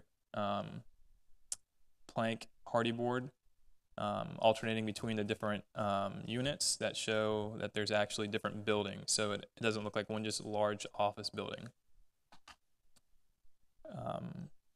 B would be to reduce the amount of windows as proposed and add shutters. C would be that the false doors in the front would not be accessible from the front of the building, only accessible from the back of the building. D to point 2 would be no tinted windows, and I would suggest to use historic pictures from the City of Tarpon Springs Historic Society, large enough that could be seen from the sidewalk, and have some sort of light shining on these pictures at night so they can be seen either when driving by or walking on the sidewalk.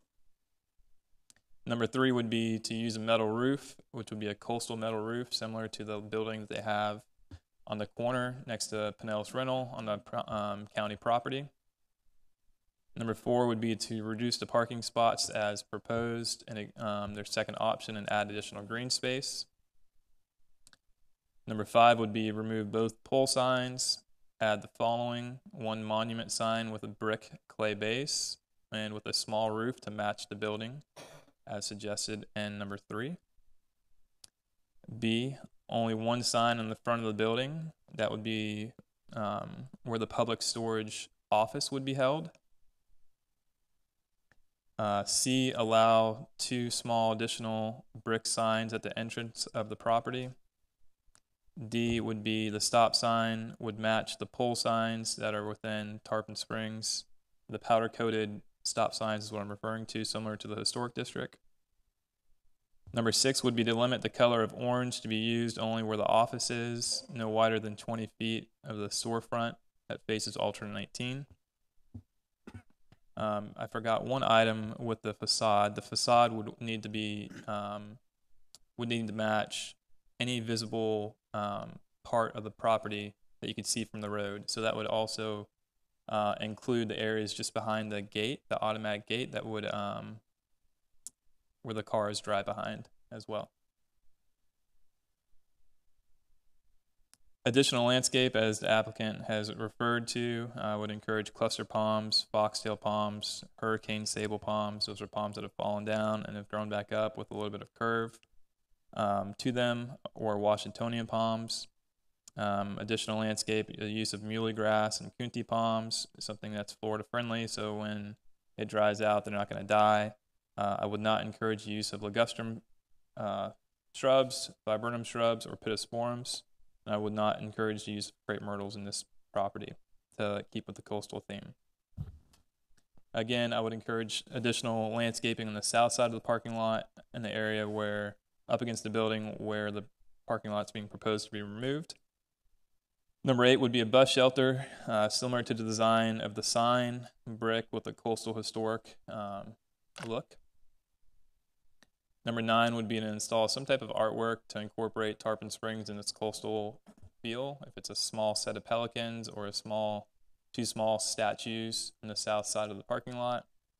Number 10 would be come up with a maintenance plan and propose it to the city to maintain the property. Number 11 is grant an easement to the city of Tarpon Springs, which was proposed by the applicant.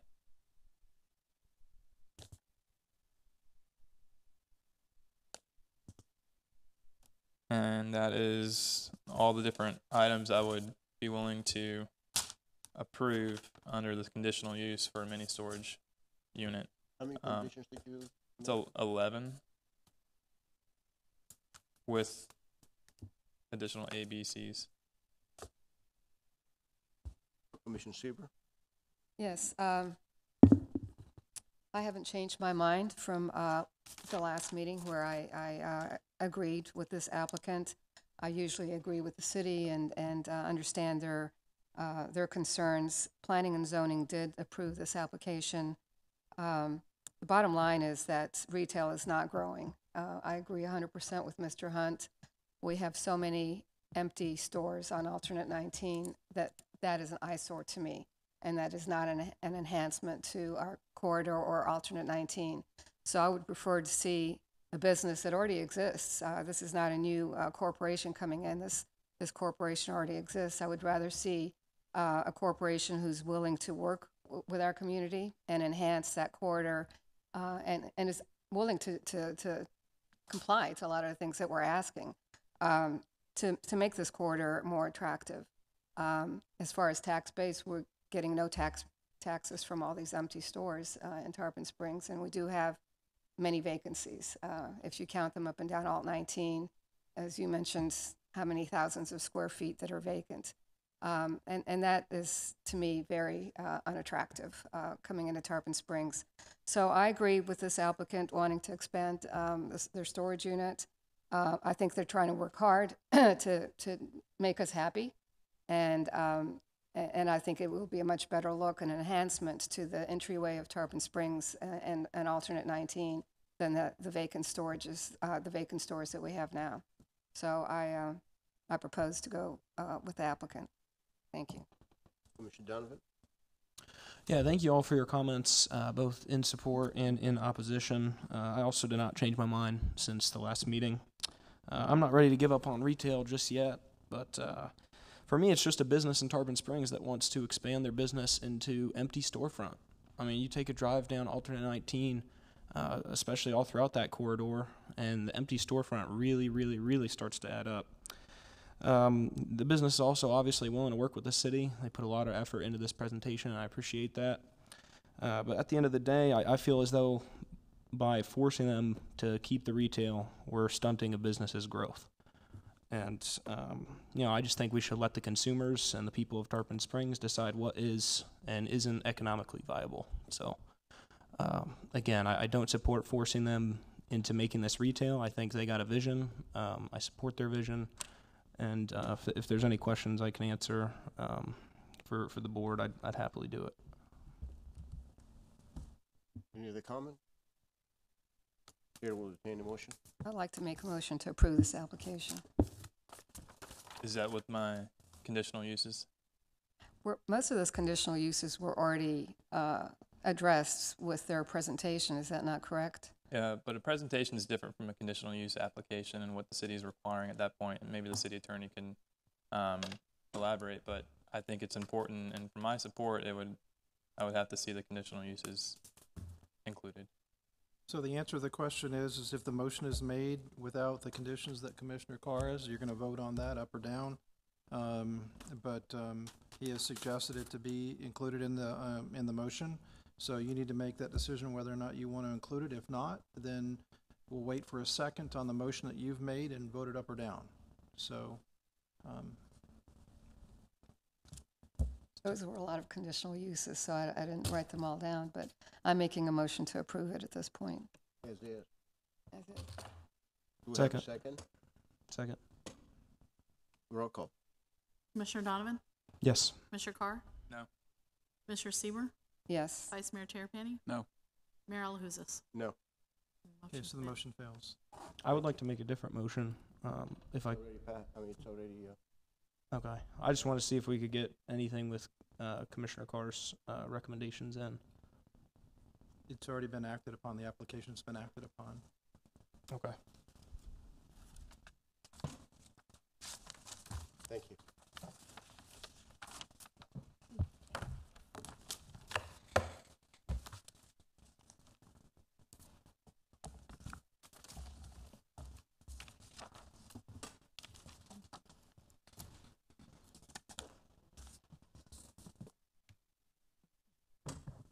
Okay, we're now going to the item number 16, which is the application 19-32, request for extension of time for negotiations of North Lake Estates. City Attorney, do we have, can you please explain the code of this item? See if the Board of Commissioners have the authority to extension of the negotiation. I need to. I wasn't prepared to deal with this. No, this is my. This is Mr. LaCourse's. Mayor, by the development agreement procedures, you authorized on April 16th their negotiations. By the rules that are established in that, I'm to give a report in 3 months. Yeah, and if I don't have an agreement, then I have to ask for an extension for it to continue.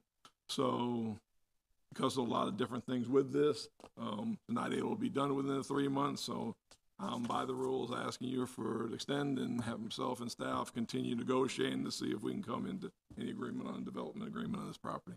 Okay. By your code.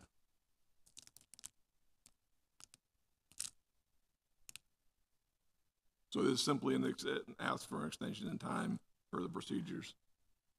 Mr. LaCourse, I don't know if it's appropriate to ask, how close have you got to get an agreement? There's just a lot of things with this property, so,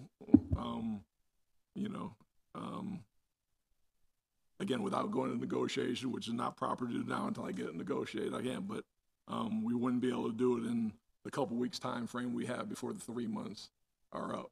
So it's definitely not going to make the 3 month time frame. Vice Mayor Terapany? Mayor, maybe we should ask how long the extension, how much longer he needs. Yeah. I'm not sure. And again, in your development agreement process, it doesn't state that. 3 months? Probably, I'd say at least 3 months. Okay. Yeah. Are there any commission questions or comments? We go to the public comment. Are there anyone has any comment?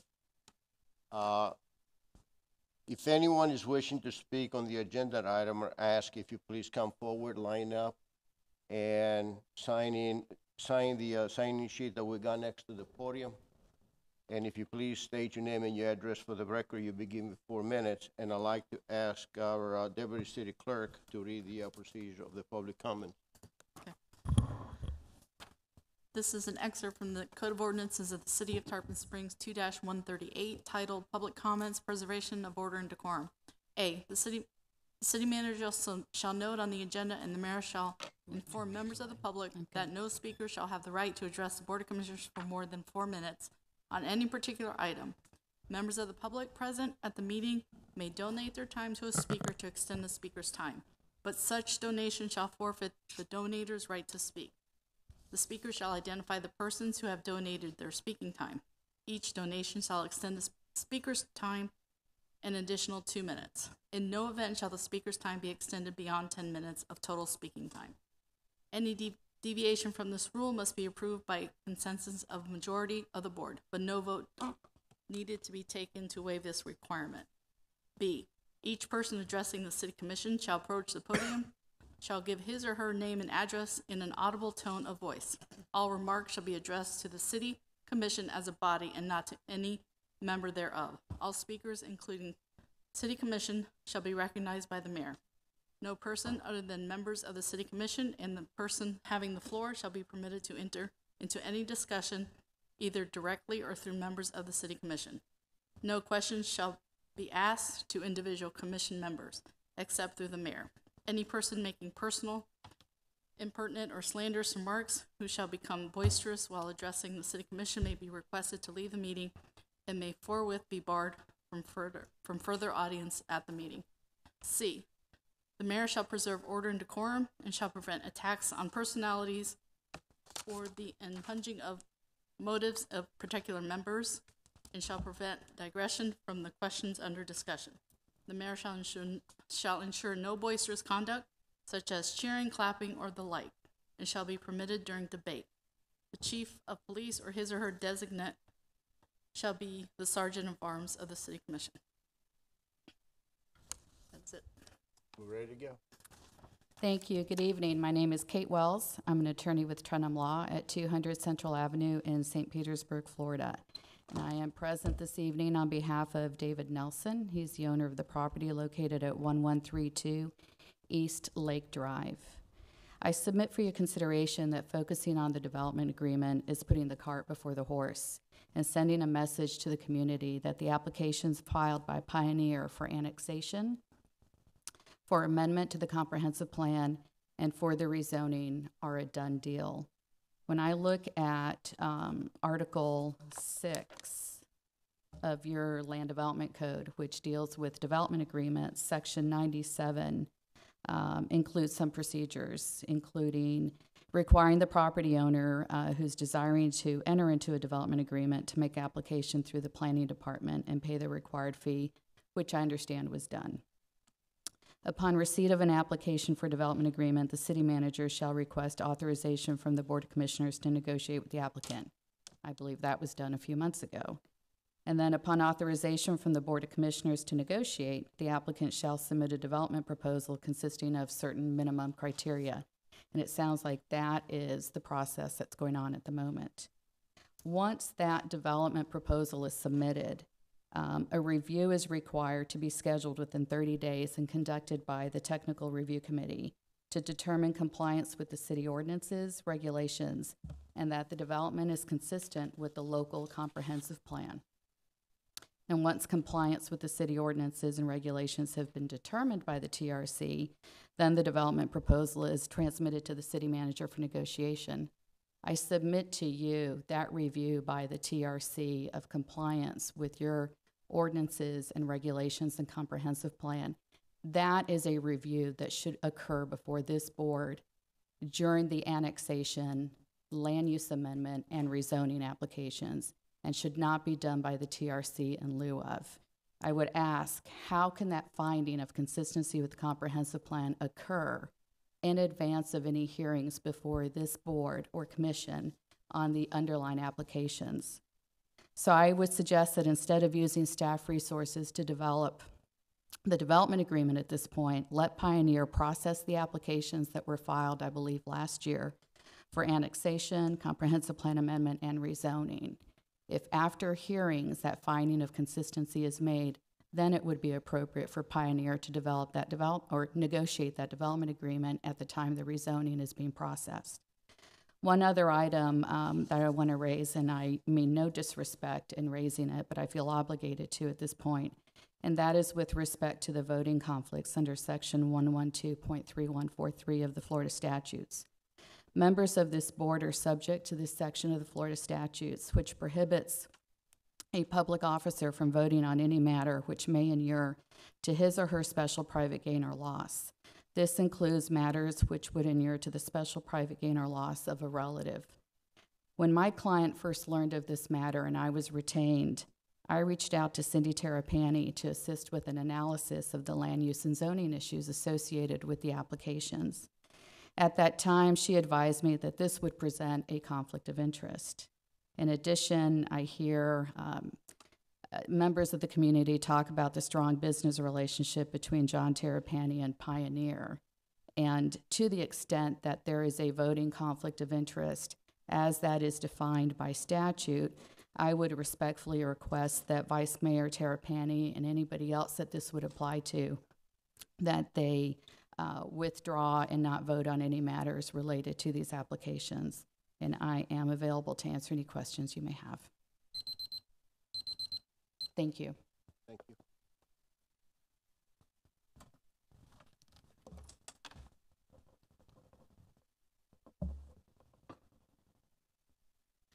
Hi, I'm Kelly Snow. Sorry, my phone closed. I'm representing CNCN. It's the Council for North County Neighborhoods, and I've been asked to read a statement from CNCN. We believe that the proposed project is not in conformity with the county's East Lake Overlay Plan. And I live at 416 Klosterman Road West. Did I answer all the questions I needed to? And I'm right. I'm just going to write that down real quick.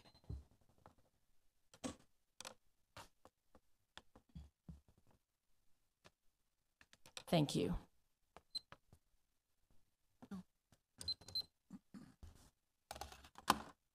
All right, my name's Mark Washburn. I live at 124 East Lake Drive in Tarpon Springs, Florida. First, I want to kindly ask Vice Mayor Townsend Terrapini to recuse himself from this and any future vote regarding Pioneer Homes because of his and his wife's financial entanglements and working relationship with them. I want to introduce the City of Tarpon Springs to our organization called Save East Lake. We are a neighborhood coalition comprised now of over 100 neighbors in the North East Lake area, located within a mile or less of this proposed development.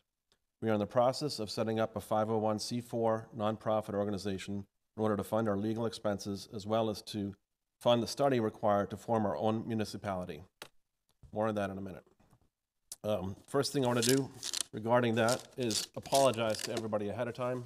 We're going to be putting in several hundred of these yard signs all over Pinellas County. So I want to apologize because chances are you're going to get some emails, some phone calls. We're going to use these basically to drive traffic to fundraise our cause. Other municipalities such as Tierra Verde, Palm Harbor have had issues with annexations. So you'll see these signs, not in the city, they'll be outside of the city. So I want to apologize for that. The city commissioners, the mayor, and other staff, as it is likely that with several hundred of these signs going up around Pinellas County, you may be getting some phone calls and emails regarding this issue. Before these signs go up, we're going to revamp our website to allow for more people to join our coalition, as well as give us donations. Besides funding our legal team, part of these donations will also go to funding the study required for us to form our own municipality. As you might be aware, our neighbors to the east in the Keystone region of Hillsborough County have also been threatened by developers chomping at the bit to increase density. Just like Pioneer Homes is threatening to destroy our rural lifestyle with dense suburban development where it does not belong. So they have formed the Keystone Civic Association, and I've been working with the Florida League of Cities to file for an incorporation. The Hillsborough County Board of Commissioners have already voted unanimously to move forward and to fund the study required to do so for the Keystone area of Hillsborough County. So chances are they may be moving towards becoming their own municipality. We have been in communication with Joshua Butts, the president of the Keystone Civic Association and the Florida League of Cities, and we are planning to basically do the same thing that they're doing and moving forward with exploring that as a possibility to stop these annexations. Lastly, we're also in talks with the Army Corps, and they are well aware of the proposed development. They assure us that no heavy equipment can touch that property until they issue a permit. Approximately 10 acres, or 23% of the property, are wetlands. The southern portion is governed by the Lake Tarpon Watershed District. The northern portion is part of the Inklet River Watershed. Our neighbors are united against this attack on our rural lifestyle, and we ask the Tarpon Springs Commissioners to please side with common sense to protect our rural lifestyle and not let the greed of financial gain of a developer take precedence over our neighborhood. Thank you. Next person, please.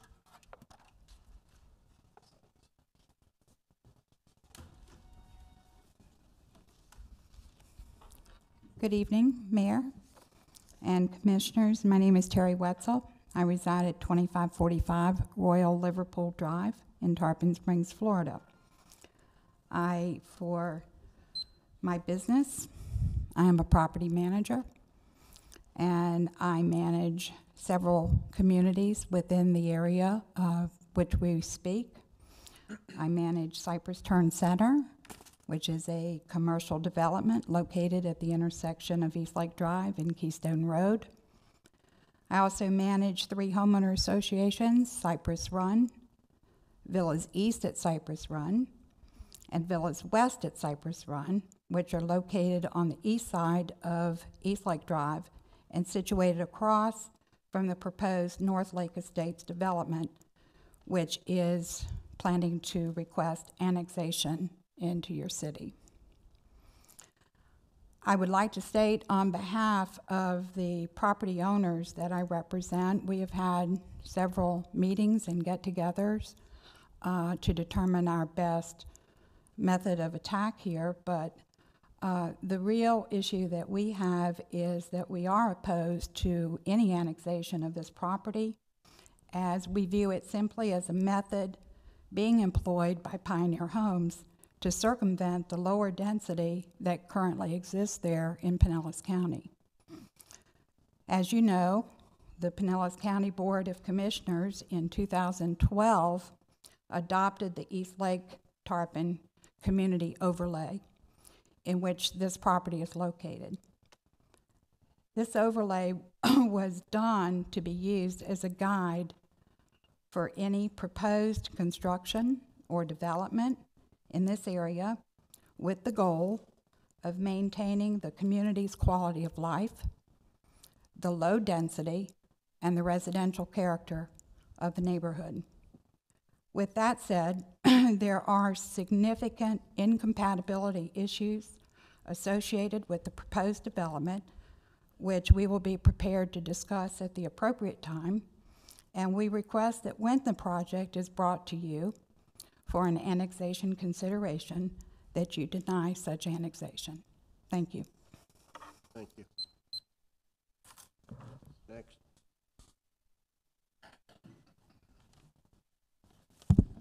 Chris Roboski, 1602 Gulf Beach Boulevard, Tarpon Springs, 34689. I told you a couple weeks ago that there was growing opposition to this project.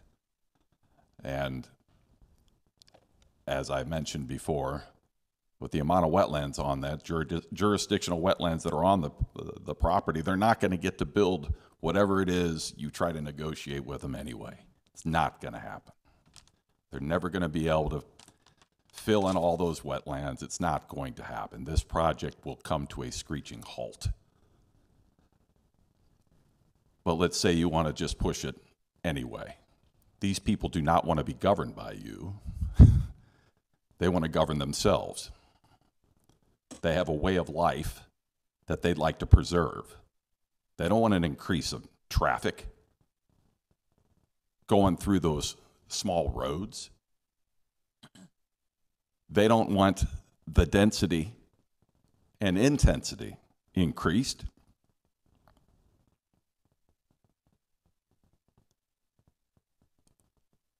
So much so that they're willing to go through all the legal hoops to create their own municipality.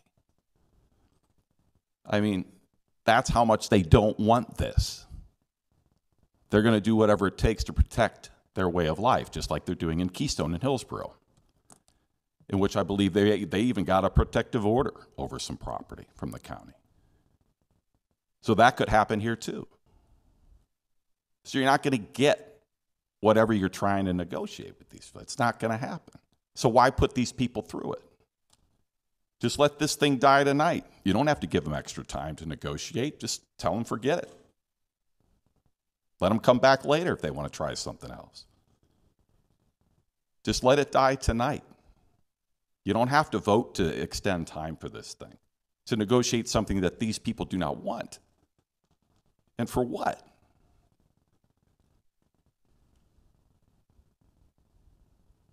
You don't have to do this. You don't have to push this. It's only going to get worse from here.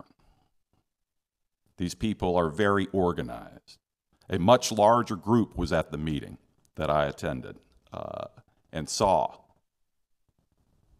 the people that are in opposition to this are much more organized and well-funded than the anti-Walmart group. So you thought that was something. Just wait until you come up against this group. The city doesn't need this. Just be an embarrassment. It's like you're trying to steal land from these people and steal their way of life. It's not right. And you can end it now, tonight. Thank you. Thank you. Next person, please. Hello, everybody. Thank you for taking our concerns. My name is Rich Caputo. I live at 611 Eastlake Drive, Tarpon Springs. This proposed development is directly behind my house, so I am very concerned about it. And the first thing I'd like to say, I'd like Vice Mayor Terrapini to remove himself from any of the further dealings. Obvious conflict of interest, so let's just get that out of the way. I want that to be put on record. My second thing is I'd like to agree with everything our attorney Kate has recommended. She's looking out for our best interest. These people at Pioneer aren't looking out for our best interest. They're looking out for their own best interest, which is making as much money as they can and building as big a development as you will allow them to. Not consistent with the neighborhood. I'm not here to argue with that today. I'm just here to say that I don't like it, and I appreciate if you be on our side for a change and stop this big business and stop this big development. Thank you very much. Thank you. Next person, please. Good evening. I'm Kathy Zervis Cook. I live at 1041 Royal Birkdale Drive in Cypress Run. I'm here with the emotional side of the conversation. I grew up here in Tarpon. My parents grew up here in Tarpon.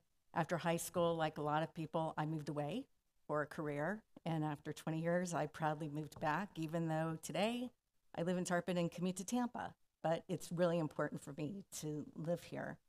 My husband and I chose to live in Cypress Run because of the abundance of wildlife and the quality of life there.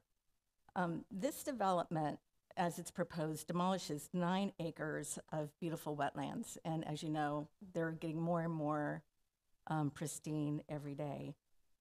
So that, along with the additional traffic, would truly negatively impact our quality of life here and why we chose to live here.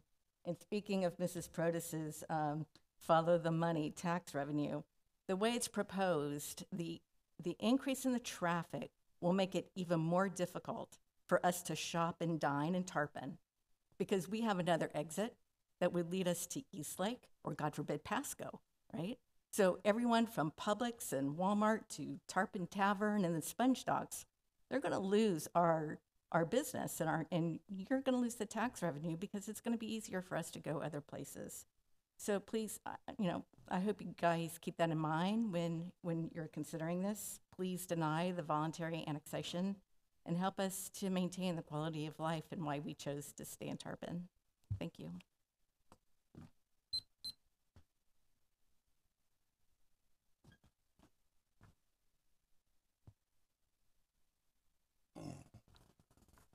Dennis Schneider, 671 East Lake Drive. Transparency. I want you to just think with me. Pioneer Homes, they're businessmen, correct? Yes. Successful businessmen, right? Yes. Smart businessmen? Yes. Here's what I question. As a businessman, they're going to purchase this land, invest all this money, but they said, quote, unquote, this will not be profitable for us, not me, them, if it's 1 acre. See, we're zoned for 2 acres. We're in the county. We're not in the town. So how did these businessmen say, we're going to purchase all this and then go to you guys? I'm saying, is there a potential inside information that they know somebody on this board that will approve it? If it's so, that's not fair. Also, the individual who has a conflict of interest, if he does business with Pioneer or is related to Pioneer, his vote obviously should not count. Last thing to bring up is, what I don't understand, you could correct me later on, is we're in the county and your people are making decisions, okay, in the town, based on the county rules, based on our land. So how do you approve something and extend something if you're not annexed, and why are you going to annex this situation? And if you do, keep it at 2 acres, if that's possible. But again, I question, the businessman said to us, it's not profitable. We can't make money on 1 acre. As a businessman, I'm going to be redundant once more. I will not invest in a dime if I know I can't make money. Tells me there's something going on that we're not aware of. That's all I have to say. Thank you. Thank you. Next person. Good evening. My name is Tanya Almond, and my husband Al Almond is here with me. We live at 2634 East Lake Trail in Tarpon Springs. We purchased our home here in January of this year and moved here from Maryland. We searched for a home all around a 50-mile radius for about 6 months before we settled on this location. We love the rural character of this neighborhood and community. It was the main reason that we bought our home here. Just in the few short months that we have lived here, we have seen so much wildlife on a daily basis on and around our property. I have taken many pictures of this wildlife, and I'd be happy to submit them electronically for your review. Please let me know if that's a way for me to do that. I have also seen bald eagles, roseate spoonbills, wood storks, and gopher tortoises on and around the property in question, and I know they're all protected by the Florida Fish and Wildlife Conservation Commission. Also on this property, there are numerous deer, coyotes, wild turkey, raccoons, squirrels, and even a bobcat or two. There are several hawks, and just last night, I finally got a picture of what looks like a tawny owl. I urge you to protect these animals and their habitat. There have been rules and laws established around zoning for a reason. My husband and I grew up in Maryland and witnessed so much development and zoning changes over the last 45+ years there, and it has had a real detrimental impact on the wildlife. In fact, my husband's father was a commercial fisherman and crabber in the Chesapeake Bay throughout his childhood. They grew up hunting and fishing, and he has witnessed firsthand the impacts on wildlife from overdevelopment. We would be so disheartened to watch that happen here. I think you have something very special here in Tarpon Springs, just like your new tourism video is highlighting. Please urge you to protect that.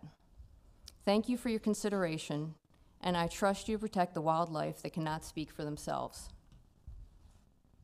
Thank you. Anybody else? Good evening. George Zoots, 46 West Lemon Street, Tarpon Springs. We've been working diligently with not only our consultants, but also the city, and we need a little more time to try to present a quality development that I think the city of Tarpon would be proud of. And we're just asking to allow us more time for your consideration after we get all our plans together for you to review it and see if it's going to be something that's good for the town. And I think we owe it to the citizens of Tarpon Springs. We discussed tax base, everything else, to at least review this to make sure that it'll be in compliance with what the city will feel good about. 3 months. It's not in our control that we've been sitting on it. We have to schedule appointments with different agencies and all that before we can come back to you with all the facts. So it just takes more time. Any questions?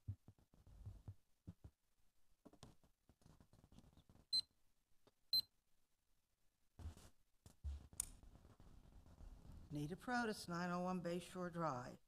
I'm furious. I have never seen going on as I have tonight with Commissioner Carr like blackmail on the developers here. It's up to the commission what they want, but you can't make a lot of recommendations and say, to get my vote, this is what you're going to get. Secondly, I don't appreciate an attorney attacking good citizens of Tarpon Springs. Honest citizens who have worked all their lives to keep their family's reputation and their reputation above board. I resent the fact that you've made them sound like they're doing something wrong. This commissioner, Terrapini on the board, is a very educated, honest young man, and he's proven himself. And you've come in and you're blackening names of families in this community. That's wrong. If you don't want the development, then let them buy the property and pay the price. But don't come to a commission meeting unless you've got facts and you know that they're not honest and they're not good citizens. This is so wrong. I don't know anything about your project. I don't want to know, but I know these developers have been above board throughout the years in this community with their developments. One more thing, Mayor, this has to stop. You cannot blacken the names or accuse people in the community of doing wrong. I'm glad you came here, and you have to know what it takes to become a municipality. It's not easy, and the attorney can tell you. It's very complicated, but don't come. Yes, it is, sir. Mrs. Yes, it is. But do Ms. not come Perez, to would this you please meeting address and the board here, please? and make bad accusations about our citizens and our commissioners unless you've got the proof. Do we get to defend ourselves? I mean, this is ridiculous. No, is anybody else who wants to speak? Yes, sir.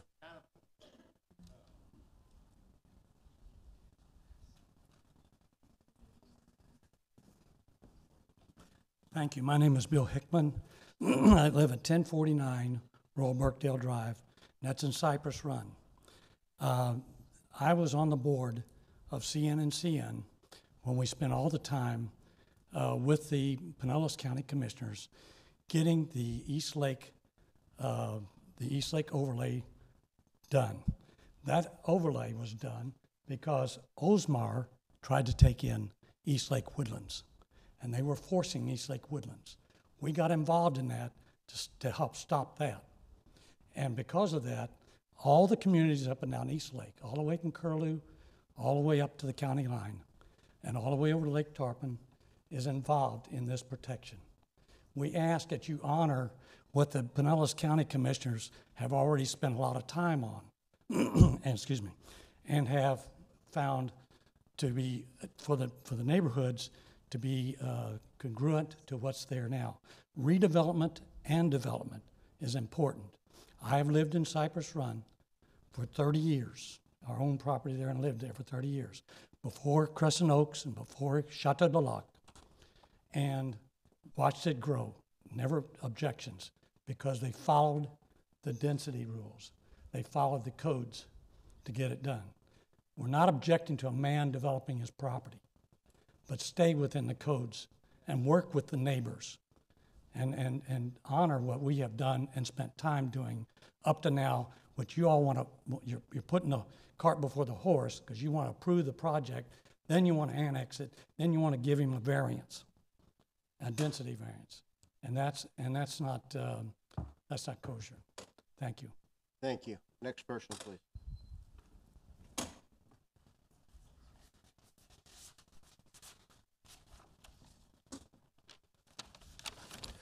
Peter Delacus, 514 Ashland Avenue. You don't have to recuse yourself. I know I was accused of issues and I still made a decision, but what decision you make may determine how it's viewed afterwards. So that's just to let you know you're free to stay on unless there's something factually, substantially indicating otherwise. Let's read some facts. Site acreage, 43.54, upland area, 35.9, total wetlands, 7.34, other surface waters, 0.3. So you got a little less than 36 acres of upland, yet you want to put 44 homes on it. Right there, it's already less than 1 per acre. Secondly, I know it's not too visible, but all on the north side of the property, extensive wetlands. After having attended their organizational meeting, I drove up George Road. I had never been that far up there as long as I've lived in Tarpon. You go up a hill, you come up to a hill where it ends.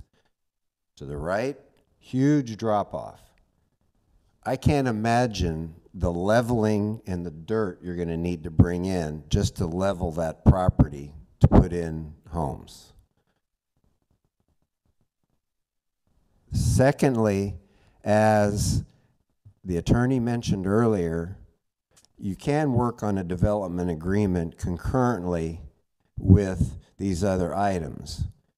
But I hate to see staff and Mark and everybody involved working diligently on a development agreement when chances are legislatively, when this comes up for annexation and land use, it may not pass. And you're going to have them spending all this time doing things to try to accommodate something that quite probably is not going to go through. Not in this present form. There's no comparable zoning for 2 acres that we have. Maybe if we changed and added a zoning to 2 acres to apply to properties in this area that have been rural, they used to be cattle land, used to be orange and grapefruit groves, which are now turning into subdivisions. So I'm not going to discuss site plans and zonings and annexations, but I wish you would consider what the downsize is going to be later, because we know what happened with Walmart. We fought it for a long time. Everybody spent lots of money, and it's still there. And they went to where they should be. And I have no problems with George and George wanting to develop the property, but do it in the smart process of the zoning or the land use that is currently available to them, and work around what you have there. Those aren't $200,000, $300,000 homes that are going to be there. You put in the right home, you're going to sell them enough to make your money back.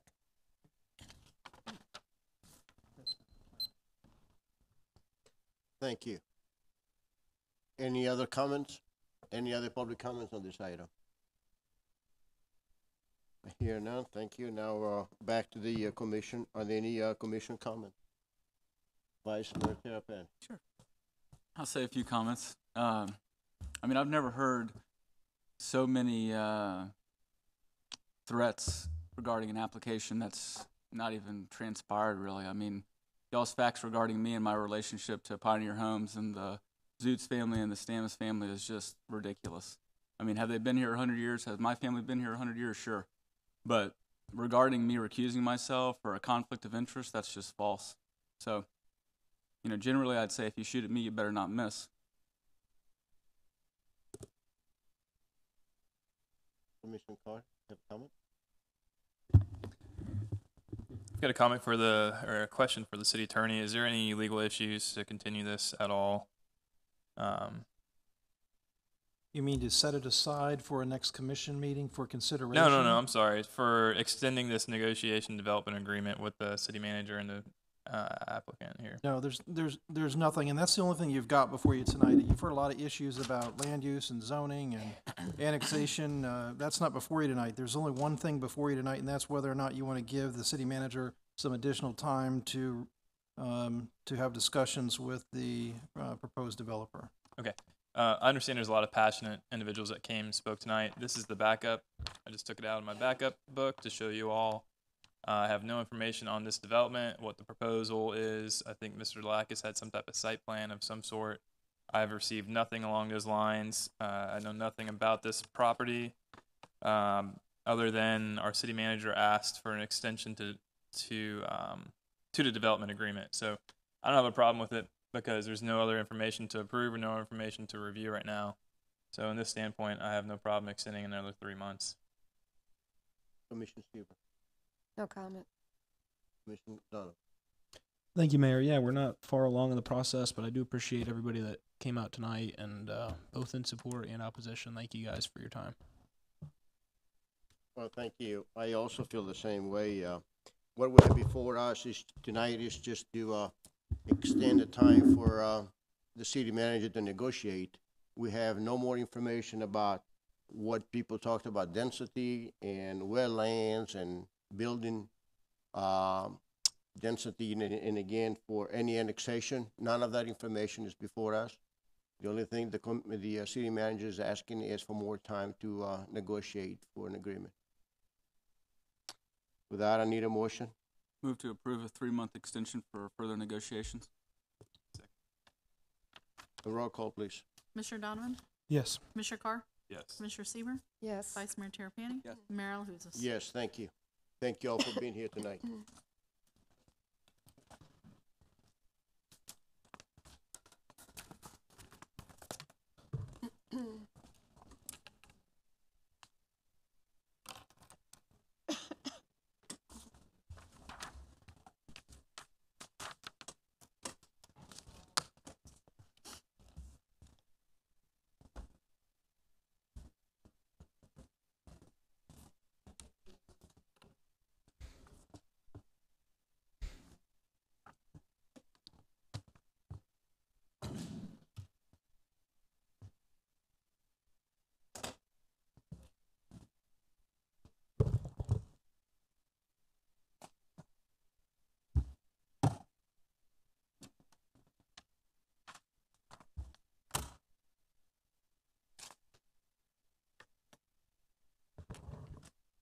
Okay, next item on the agenda is number 17, priority for installation of historic signs.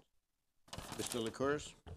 Yes, one of the things we've talked about multiple times at our work session and meetings, are historical signs. I want to get ahead of things, as I know Commissioner Carr is very passionate about this. We've been talking to him. Obviously, at this time, you know, I don't have the money yet, and we haven't started, but I would like to get a head start on this. And all I'm asking you is that probably it looks like we're going to have to do these things in probably phases of 8 to 10 at a time. So what I wanted to try to get consensus so we could work on wordings, type of signs, and get these things back to you is if we could come to a kind of consensus of where we'd want to put the first 8 or 10 of these signs. Again, we've been talking about them for a long time. I, like everybody else, want to see some things going. We've still got a lot of things, again, like I said, to do, selecting the sign and stuff. I want to get talking if we've got some locations we can be consistent on to already be talking about the wording for the signs and all that. and then we can bring back to you some types, including, you see Karen Lemons, I've talked to some people, there's certain type in there, but I'm looking for locations to do research, get the information, and start the process so we can make that decision. So as the money becomes available, we can at least see 8 to 10 historic signs go up, and then follow after that with different phases, and continue to put historic signs around our many, many historic sites within the community. So I wanted to get the commission input in it. I've enclosed Commissioner Carr's suggestions that he sent to me about some areas, and would be interested in you adding some to the list, or if we can come to a consensus for these, which ones you'd like to include for us to start the research and working on. Thank you. First of all, I'd like to thank Commissioner Carr for providing to us his suggested priority list for historical signs. Thanks for doing that, Commissioner. I agree that all these locations are very important. I'd like to add a couple more places. One will be the Union Academy on Martin Luther King, and I want to thank Mrs. Debs for bringing it to my attention. She's in the audience. Also, we have many sponge packing houses throughout the city, and there are some of them, I think it's 1 or 2 still operational, all the others are not, but we need to find those places and identify and get the history with that. I'd like to see the Historical Society to work with this project to ensure that the information that we have is correct, because there's nothing, the worse than having sign and the information to be incorrect. So I like to see the Historical Society to be involved with that. Mr. LaCourse, you already answered one of my questions, that you can do 8 to 10 signs at a time. And based on what you and I would discuss, it's going to cost around $1,800 to $2,000 a piece, correct? Probably somewhere, depending on the type of sign, we were thinking more of the 2,000, 2,500, but again, I know we're going to want a good historical sign to put these on, so I'm figuring somewhere around the 2,000, 2,500 a piece. Being that we have more locations than 10, more than 10 locations, I think we ought to get 1 or 2 in downtown, some at the Sponge Docks area, some of the, but also to include the Union Academy and some of the sponge packing houses. So that's all I have. Vice Mayor Terapet. I would just say that, based on Ms. Lemon's memo regarding some of the disputes is not the right word, but just conflicting interests on where people think that these historical signs should go, that we initially start with areas of town that we can directly control as it relates to the property that we own, and go from there. Yeah. I don't have any specific thoughts. Yeah, and also we need to identify the locations and see if the signs are going to be placed right on the building or on the pole. Whatever it is, I would just say that it stay consistent, as we continue to discuss our sign code. If we're going to do 10 sites, I wouldn't want the sign placement and the sign design to look different in different times. Yeah. Commissioner Carr is waiting. Thanks, Mayor. Thank you for City Manager, and I know there's other commissioners that have brought this up. I know Commissioner Siebert's had some interest in this in the past as well, and the mayor. So this is obviously a board decision. It's not just my idea. This is something that's been brought up multiple times by other commissioners in the past as well. So I want to make sure I don't take credit for this alone. The sites that I proposed pertaining were the following, just for the record. The golf course, it being one of the oldest golf courses in Tampa Bay and one of the first ones to be developed. Sunset Beach, again, these are properties that are primarily owned by the city of Tarpon Springs, so there's not a whole lot of permission that needs to be asked to put these up. Sunset Beach, one pertaining to the Anclote Lighthouse history, one pertaining to the history of Sunset Beach, City Hall, where the old junior high and high school was, Spring Bayou, Craig Park, the Waterworks building in downtown, the Cultural Center in downtown, the train station in downtown, and the Safford House. Also proposed 2 additional signs that would go in the Historic District and also in the Greektown Historic Designation area. And I think the mayor had a great idea about the Union Academy. I know that was brought up in the backup as well. But I wouldn't be able to support to delay this any longer. I think the board should move forward. I would recommend the board to move forward with this to get the first 10 signs out amongst the community. There's a lot of great information and a lot of history. I think that should be out there amongst the community to read as tourists visit our town, as residents and new residents move into our town to learn more about the history. I know when I visit other communities across the South that these are items that are really, I am gravitated towards to read about these items and about the history of the towns that I visit.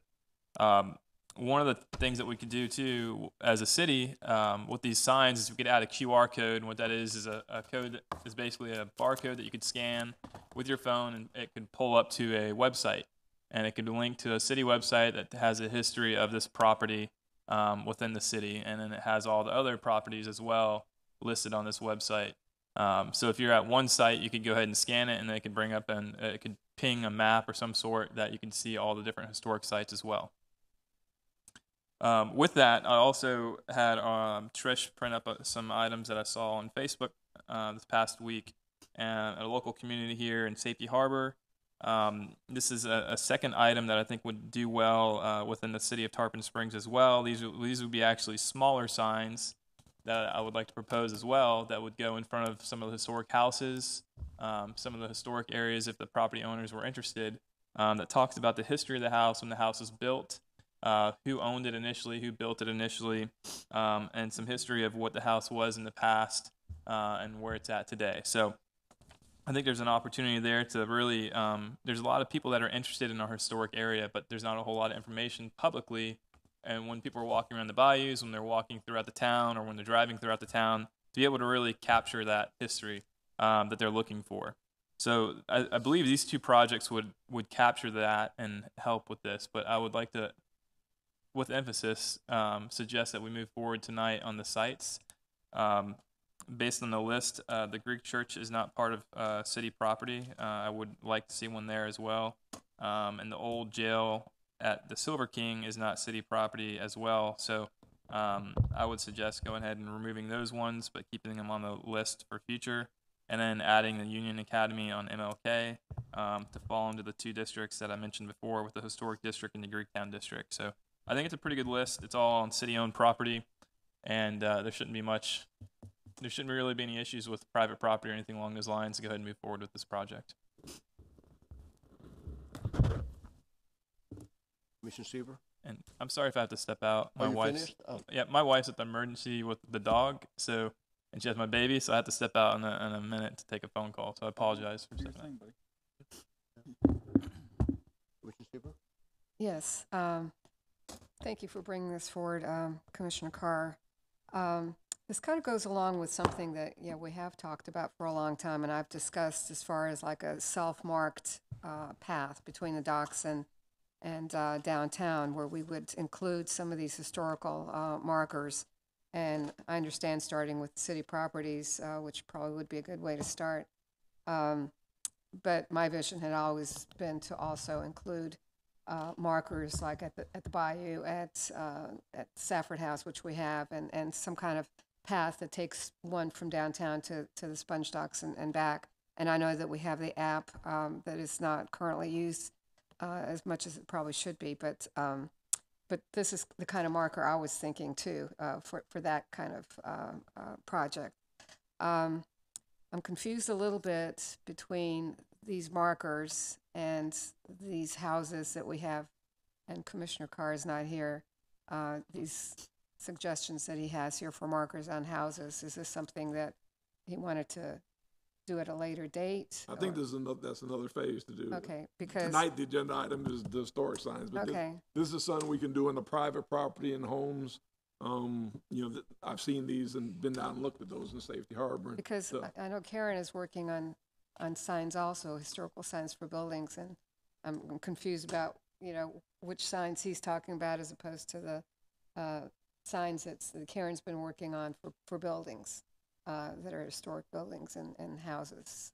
But I do agree that we need to start, and I don't know what the process is next as far as deciding what type of sign or who's going to design them. Is this something you're going to work with historical? Yeah, as you saw one example in the back of the Karen. Is that the kind of old what historical. you're suggesting? That's one example, but we'll look at a few more and bring it. We just want to start in the wording, and if this list again, criteria that's on city property, which makes it easier and faster. The sign types, there's probably a couple, 2 or 3, but while we're getting started in the wording, we can have the sign types.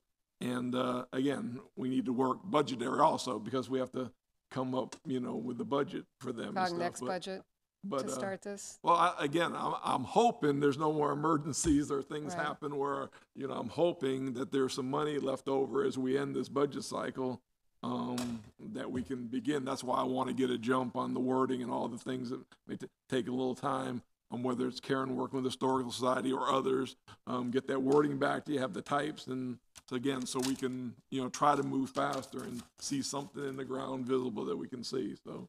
So you'll be I coming think back this is a to good start of places that aren't gonna bog me down with trying to get permission or other things, so. So you come back to us with what we can start with, how many signs, maybe we can only do 2 or 3 at this time, and then move on with the next Yeah. budget year for more of them.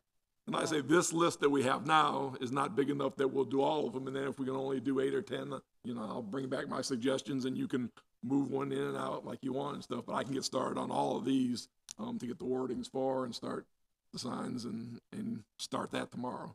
Okay, I think it's a good start. Commissioner Donovan? Real quick, Commissioner Carr is back. I don't want to ask your question for you. I just want to know what the question was about. Yeah.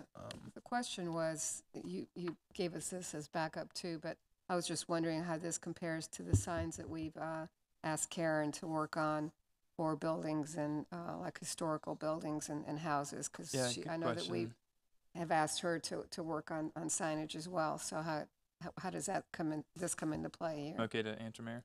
Yeah. Thanks for asking the question, Commissioner Seaver.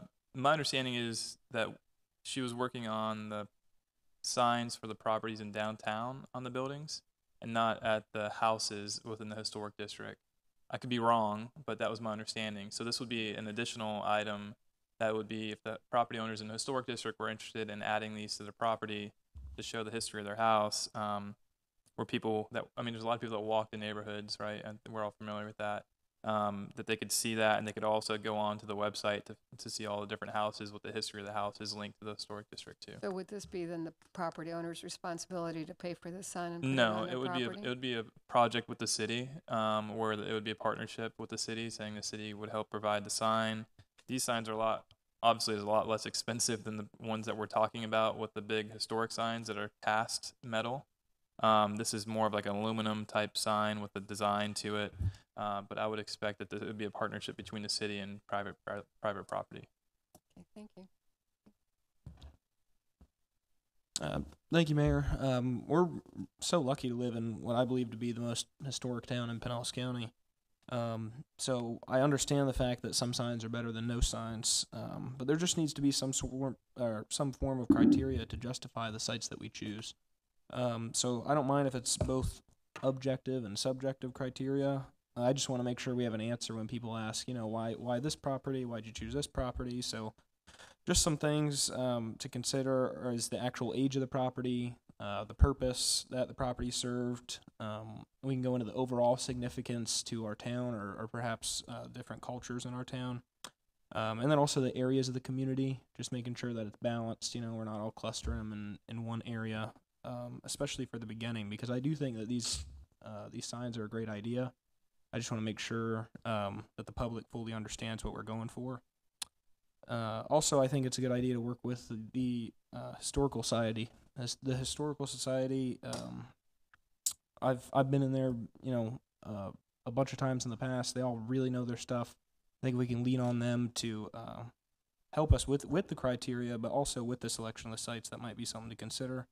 And I'm fine with the logic of going with the properties that we own first. I'm okay with that. That makes sense to me. But we can also add in the criteria to apply to those properties as well. But other than that, if you guys are willing to, spitball some criteria tonight, I'd be willing to explore that dialogue. But I also understand if you guys want to wait, maybe lean on the Historical Society for further criteria. Thank you. I like to.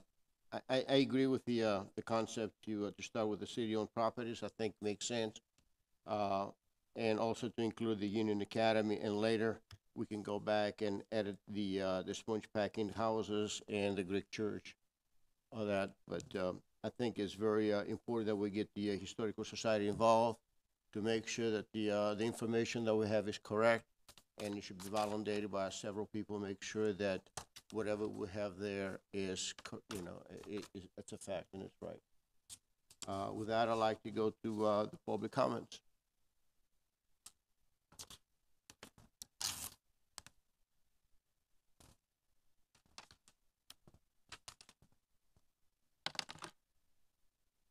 Tommy Frayne, 1671 Autumnwood Street, Tarpon Springs. Just wanted to commend Commissioner Carr and all the commissioners and mayor for taking this item up. I don't want to get too long into it, but I definitely think some of these other ideas for the houses and the buildings is really important because there's some of those things that we talk about direct aid to the businesses. When we talk about what was on the ballot for tax incentives, this is something that we can do that's a public good that funds an attraction for people to come here and gives them a reason to come here and stay a little bit longer and get into the businesses. Oh, excuse me. We see it with, obviously bigger cities like St. Augustine, but I even noted I was up in somewhere in northeast Florida, I forget the town name, but all in the downtown, every building had a little plaque, a little bit of history about what was there, and we spent a little bit more time in that town than we probably would have otherwise. So Commissioner Sieber's comment about the connection down, there's a lot of pictures that I'm sure the Historical Society has. I've been working on a little personal historical project, so I've done a lot of research on it as well in town. So, I think there's a lot of resources out there, and I commend the city for finally, taking a hold and getting some of these historical markers up. So, thank you. Thank you. Any other public comments? Tina Bukavalis, 115 Athens Street. I do want to commend the commission on their enthusiasm and wanting to push this forward, but I do want to stress there was a committee that was formed because there was not consensus about this. We met last week and nobody agreed that it was time to move forward. The list that, and pretty much everyone agreed that the list that was, well, no, I can't say that. Because the list wasn't available until recently. I saw the list the other day that Commissioner Carr put forward. I'm sorry he's not here right now. And it certainly was mostly government properties, city-owned properties, but they were largely focused on the history of the community that was Anglo-American, Victorian, and formal our government history. Unfortunately, I don't believe that that is representative of a lot of the other important components of our city, and that we could do better. In this era in which most government agencies and semi-government agencies are looking to have their actions align and be informed by standards of equity and diversity, it's disappointing to see that we don't have that here. I'm glad that Mayor Alahouzos has suggested Union Academy, which should be there, absolutely, and other African American sites like the First Church in Tarpon Springs. And also many sites that were of the Greek community, which was the largest population element. I sent all of you a copy of that list of the sponging families to stress the point of how important that was to the community. But there, other than the church, there was nothing on that list that was suggested. So, as I said, none of us believed it's time to move forward without greater public input into this. And I really don't, and I understand that you need to start somewhere, and you want to start just with government buildings, owned buildings, but none of us on that committee believed that was the place to start. Thank you. Mayor? I'll come back to you.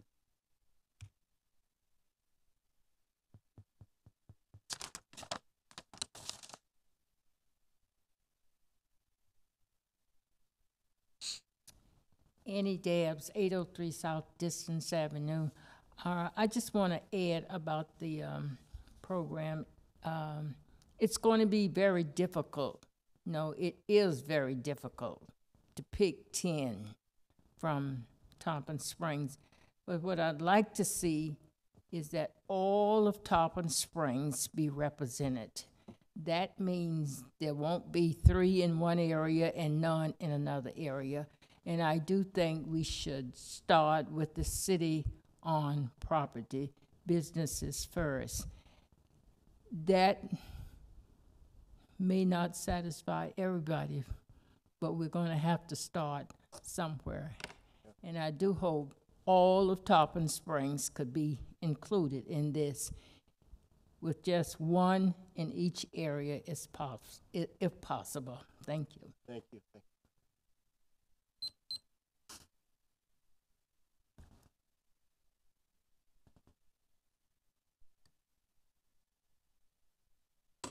Anita Prost, 901 Bayshore Drive. If you look in Southern Living, they've gone through Southern communities, and it shows the signs they've used, their criteria, and we can build something from that. Also, the Pinellas County Historical Society has done a lot of work, as has Clearwater, Tampa, and St. Pete. And they've had a program which has been very successful in going through the neighborhoods, especially Tampa. They had a program last night after the beautiful Tarpon Springs presentation on WEDU, which was magnificent. They talked about Ybor City and Tampa, and their program has been very successful.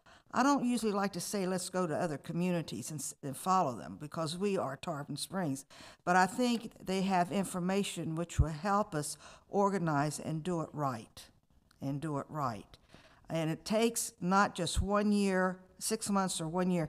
It takes time, sometimes, like they said in Tampa, 2 to 3 years to get all the information together and pick the buildings and get it right. So before we have a war, because there's one brewing now that's going to come before the Historic Preservation Board, that we get it right and everyone is satisfied, because we have so many beautiful homes. And we lost Captain Hope's house. That was torn down. It used to be where the condos are by where Angels Market used to be, the condos down off of Athens Street. And Captain Hope was very important to Tarpon in his work, and it was torn down because couldn't get the city to try to save it or go for a grant, and the property was sold. So we've lost quite a few, but if we take our time and do it right, I think we'll come out way ahead of St. Augustine, Ybor City, and a lot of these communities, and because we've got so much to offer. So let's just take our time to see where we can go with it and follow with the program.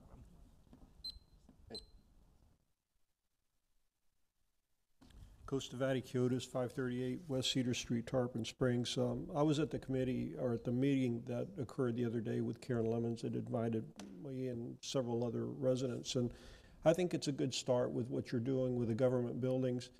The only thing, one of the good things that came out, although it wasn't good, but it was a positive thing that demonstrated that more work needed to be done. There was a lack of buildings in the Union Academy neighborhood that are identified as historic or even culturally significant buildings.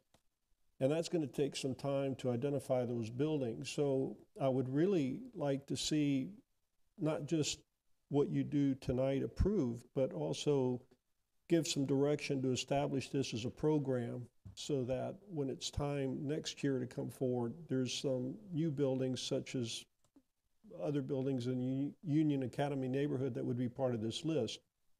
There were 600 to 700 historic buildings in Tarpon Springs. Obviously, not all of them are going to get signs. That'd be a very, very expensive thing, and I agree with Commissioner Donovan's comment as far as establishing a criteria which are significant to the city, to its heritage, to its culture. And I don't think it's going to be an easy thing of just seeing this once a year pop up by recommendations by a commissioner on what buildings should be done. I think there ought to be an established program to continue this, to guarantee its continuance, so that it doesn't fizzle out in 2 or 3 years and we wind up with 20 or 30 buildings marked, but yet there's another 100 that are very significant to Tarpon Springs as well. So that was my recommendation. Thank you. Thank you. Any other public comments? Vice Mayor Terpen. Thank you. I just have a couple things, Mayor, to add. One is just some clarification regarding this committee. My understanding is based on this memo and not necessarily forming a committee formally via this board and putting members on this committee. It was basically just a meeting that was had. Karen Lemons called some people, but it's no formal committee. Is that correct? For the second time this week, as a result of an email, I gave you an answer. So, at a public meeting, so everybody can know, there is no committee.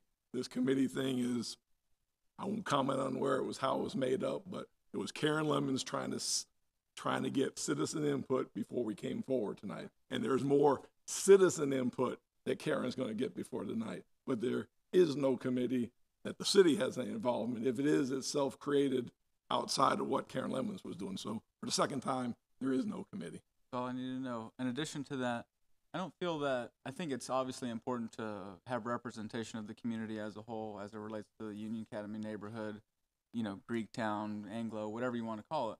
However, I think it's important to note that that the African American contributions in this community aren't limited to the Union Academy neighborhood. I mean, there's contributions that were made all over town that are significant. One that I can think of, which I saw on the Real Tarpon Instagram, is the church on the corner of Pine and Safford Avenue. I think it's owned by somebody or Pine and Alternate 19. Right. That was a African American church, right? Yes. Beautiful church behind the tin siding or whatever there's on there now. But I mean, to me, that's a significant building in a significant location, not in the Union Academy neighborhood. So just because it's not in the Union Academy neighborhood doesn't mean that it's, a possible site. So I mean, that's the only thing that I would mention is that there's, areas all over town that have historical significance that reflect the African American community or the Greek community that's not particularly in that demographic of town. So. Any other comments? Yes, I think the main point is to decide whether we're going to start. And we've been talking. I know I've been talking about this for 6 years. So I think this is a good start. And starting with our city-owned buildings, is a good start because with over 600 locations, we can't do that at any small amount of time. And I also had a question about the committee because are we thinking of forming a committee or are we considering this, or who will be identified to work on this project in the future with considering other areas that we include these markers or signs. So that was kind of a question I had, but I do want to stress that we go on with this tonight is how I feel. Yeah, I agree with that. I think we need to start from someplace. I need, select 10 sites from and have the city-owned properties. This is a good start, and then we move on to different places. And again, I do like to see. Excuse me, but I do like to see the Historical Society to be involved with the process, and they have a lot of good information that we need to share with us. We can do a lot of things that were said tonight. But first of all, I think the good thing about this list that we've got and that's been added is I don't think anybody, a lot of us who've been around here a long time, can say that those sites we have there don't meet all the criteria that Commissioner Donovan said. His criteria was good. The places we see on this list, I don't think there's any, and I'd like to hear now if any of this list you dispute that they have the different criteria as far as the age overall. These are all areas that are prominent in this town. So I don't think we really have any argument on this list that some of these don't meet a criteria. And for the purpose of tonight, the criteria Commissioner Donovan used, I think there's no argument of any of these sites that they would fit that criteria. So that's why it'd be a good site. I'll get the information on all of them. We're probably at 12, 13, 14, but if it gets down to the point and the money, then we'll do the other ones, but we'll work on all these that are said tonight. And like I say, move forward, and then in the meantime, we can work on all the other things that were talked about tonight, but at least we can get this going and back to you. And on this list, make sure you include the Union Academy. I said everything that's included on the list that was said tonight. Good? Yeah. No, I just I agree. I think everything on that list would probably meet whatever criteria we came up with. I just don't want to select the sites before we establish some sort of criteria. So maybe I'm thinking that after this meeting, we can start working on the background, all those sites, verifying the historical accuracy and that kind of stuff. And then maybe if the board would allow, by next meeting, I could come forward again, taken from different magazines, different committees. I could talk to the Historical Society and maybe get some more concrete, because I was just kind of spitballing ideas about, what type of criteria might be good. And I can make an agenda item at our next actual board meeting, and we could just discuss some of the criteria that we want to include. So you can get to work on all the historical stuff and justifying them, but I still think it's necessary to establish criteria for it that's actually written.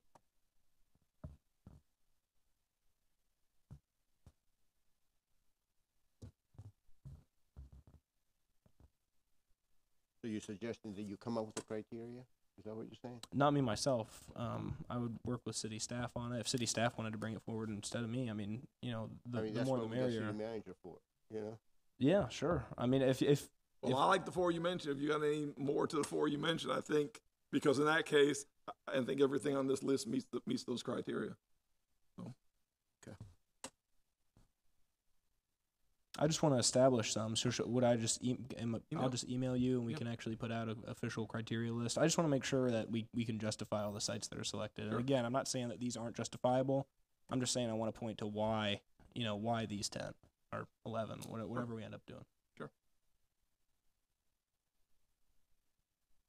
Well, is this an item that we need a motion? to No, vote on it?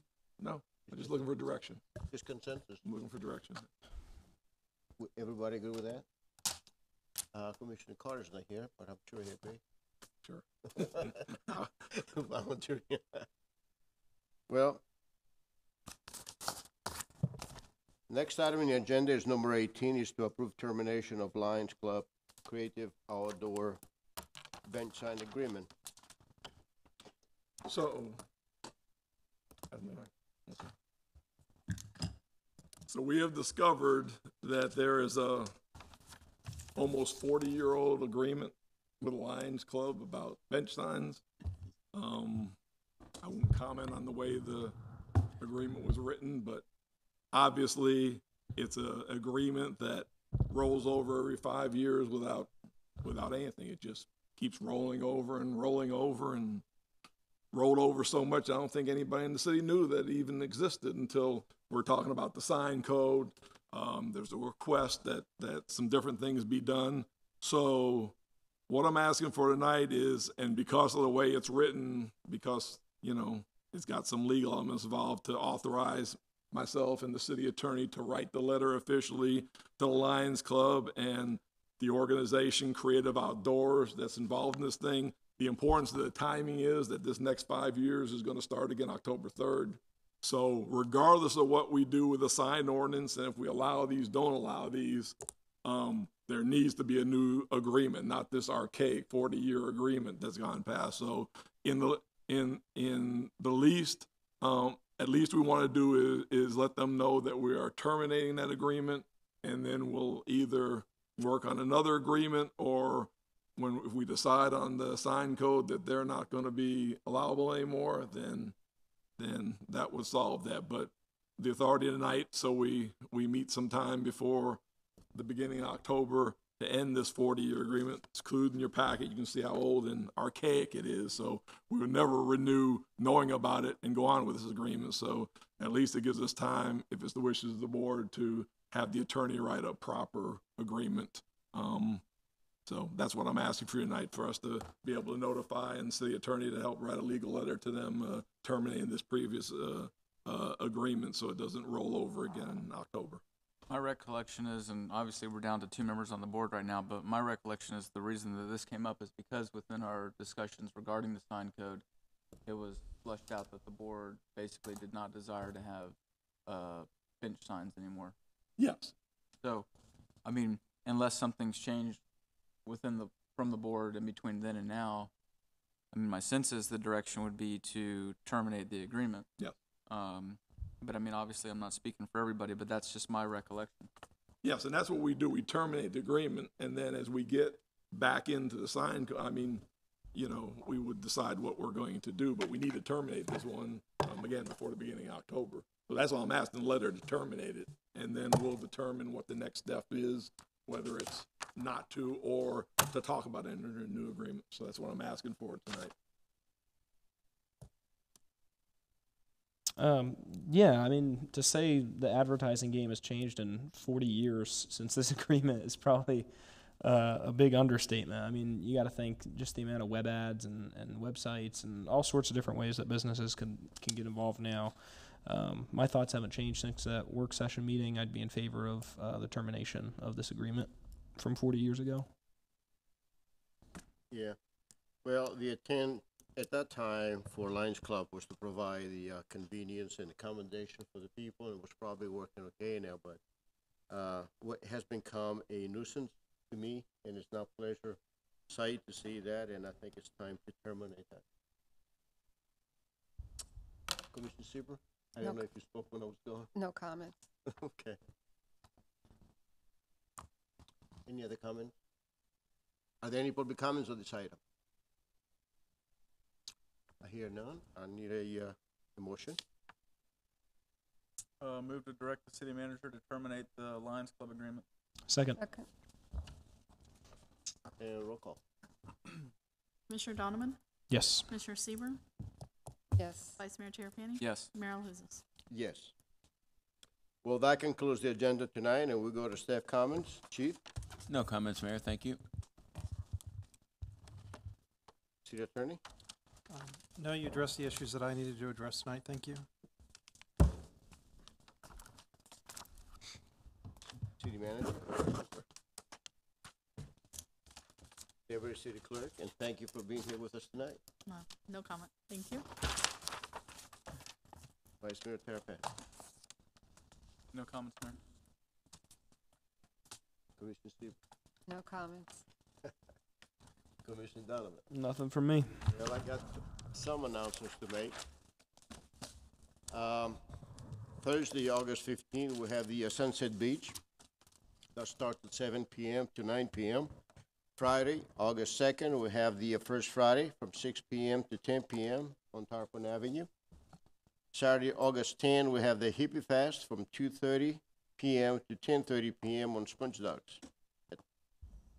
I also like to announce that I will be leaving tomorrow for Greece to visit the sister city Kalymnos with Christopher Steele, who will be visiting our sister city Kalymnos, Halki, and Simi to capture and paint images for a project that will feature Tarpon Springs. Also on this visit, Mr. Jason Dunkel, the president of and CEO of our hospital, is going to be coming down to have a discussion with the administrators of the Hospital of Kalymnos to create a partnership between the Hospital of Tarpon Springs and the hospital in Kalymnos. So I think this is something that never happened before, and I'm looking forward to be there with them. On August 19, Colonel Andrew Kelly, the district commander of the U.S. Army Corps of Engineers, will be visiting Tarpon Springs, and we'll be taking a boat ride, and we'll have a lunch to discuss the Anclo River dredging project. Congressman Billy Rackus is going to be also with us.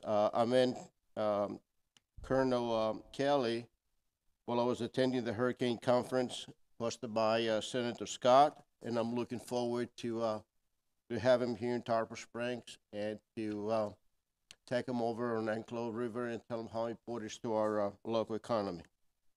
Well, that concludes the regular session meeting, and it's adjourned at 9:28 p.m.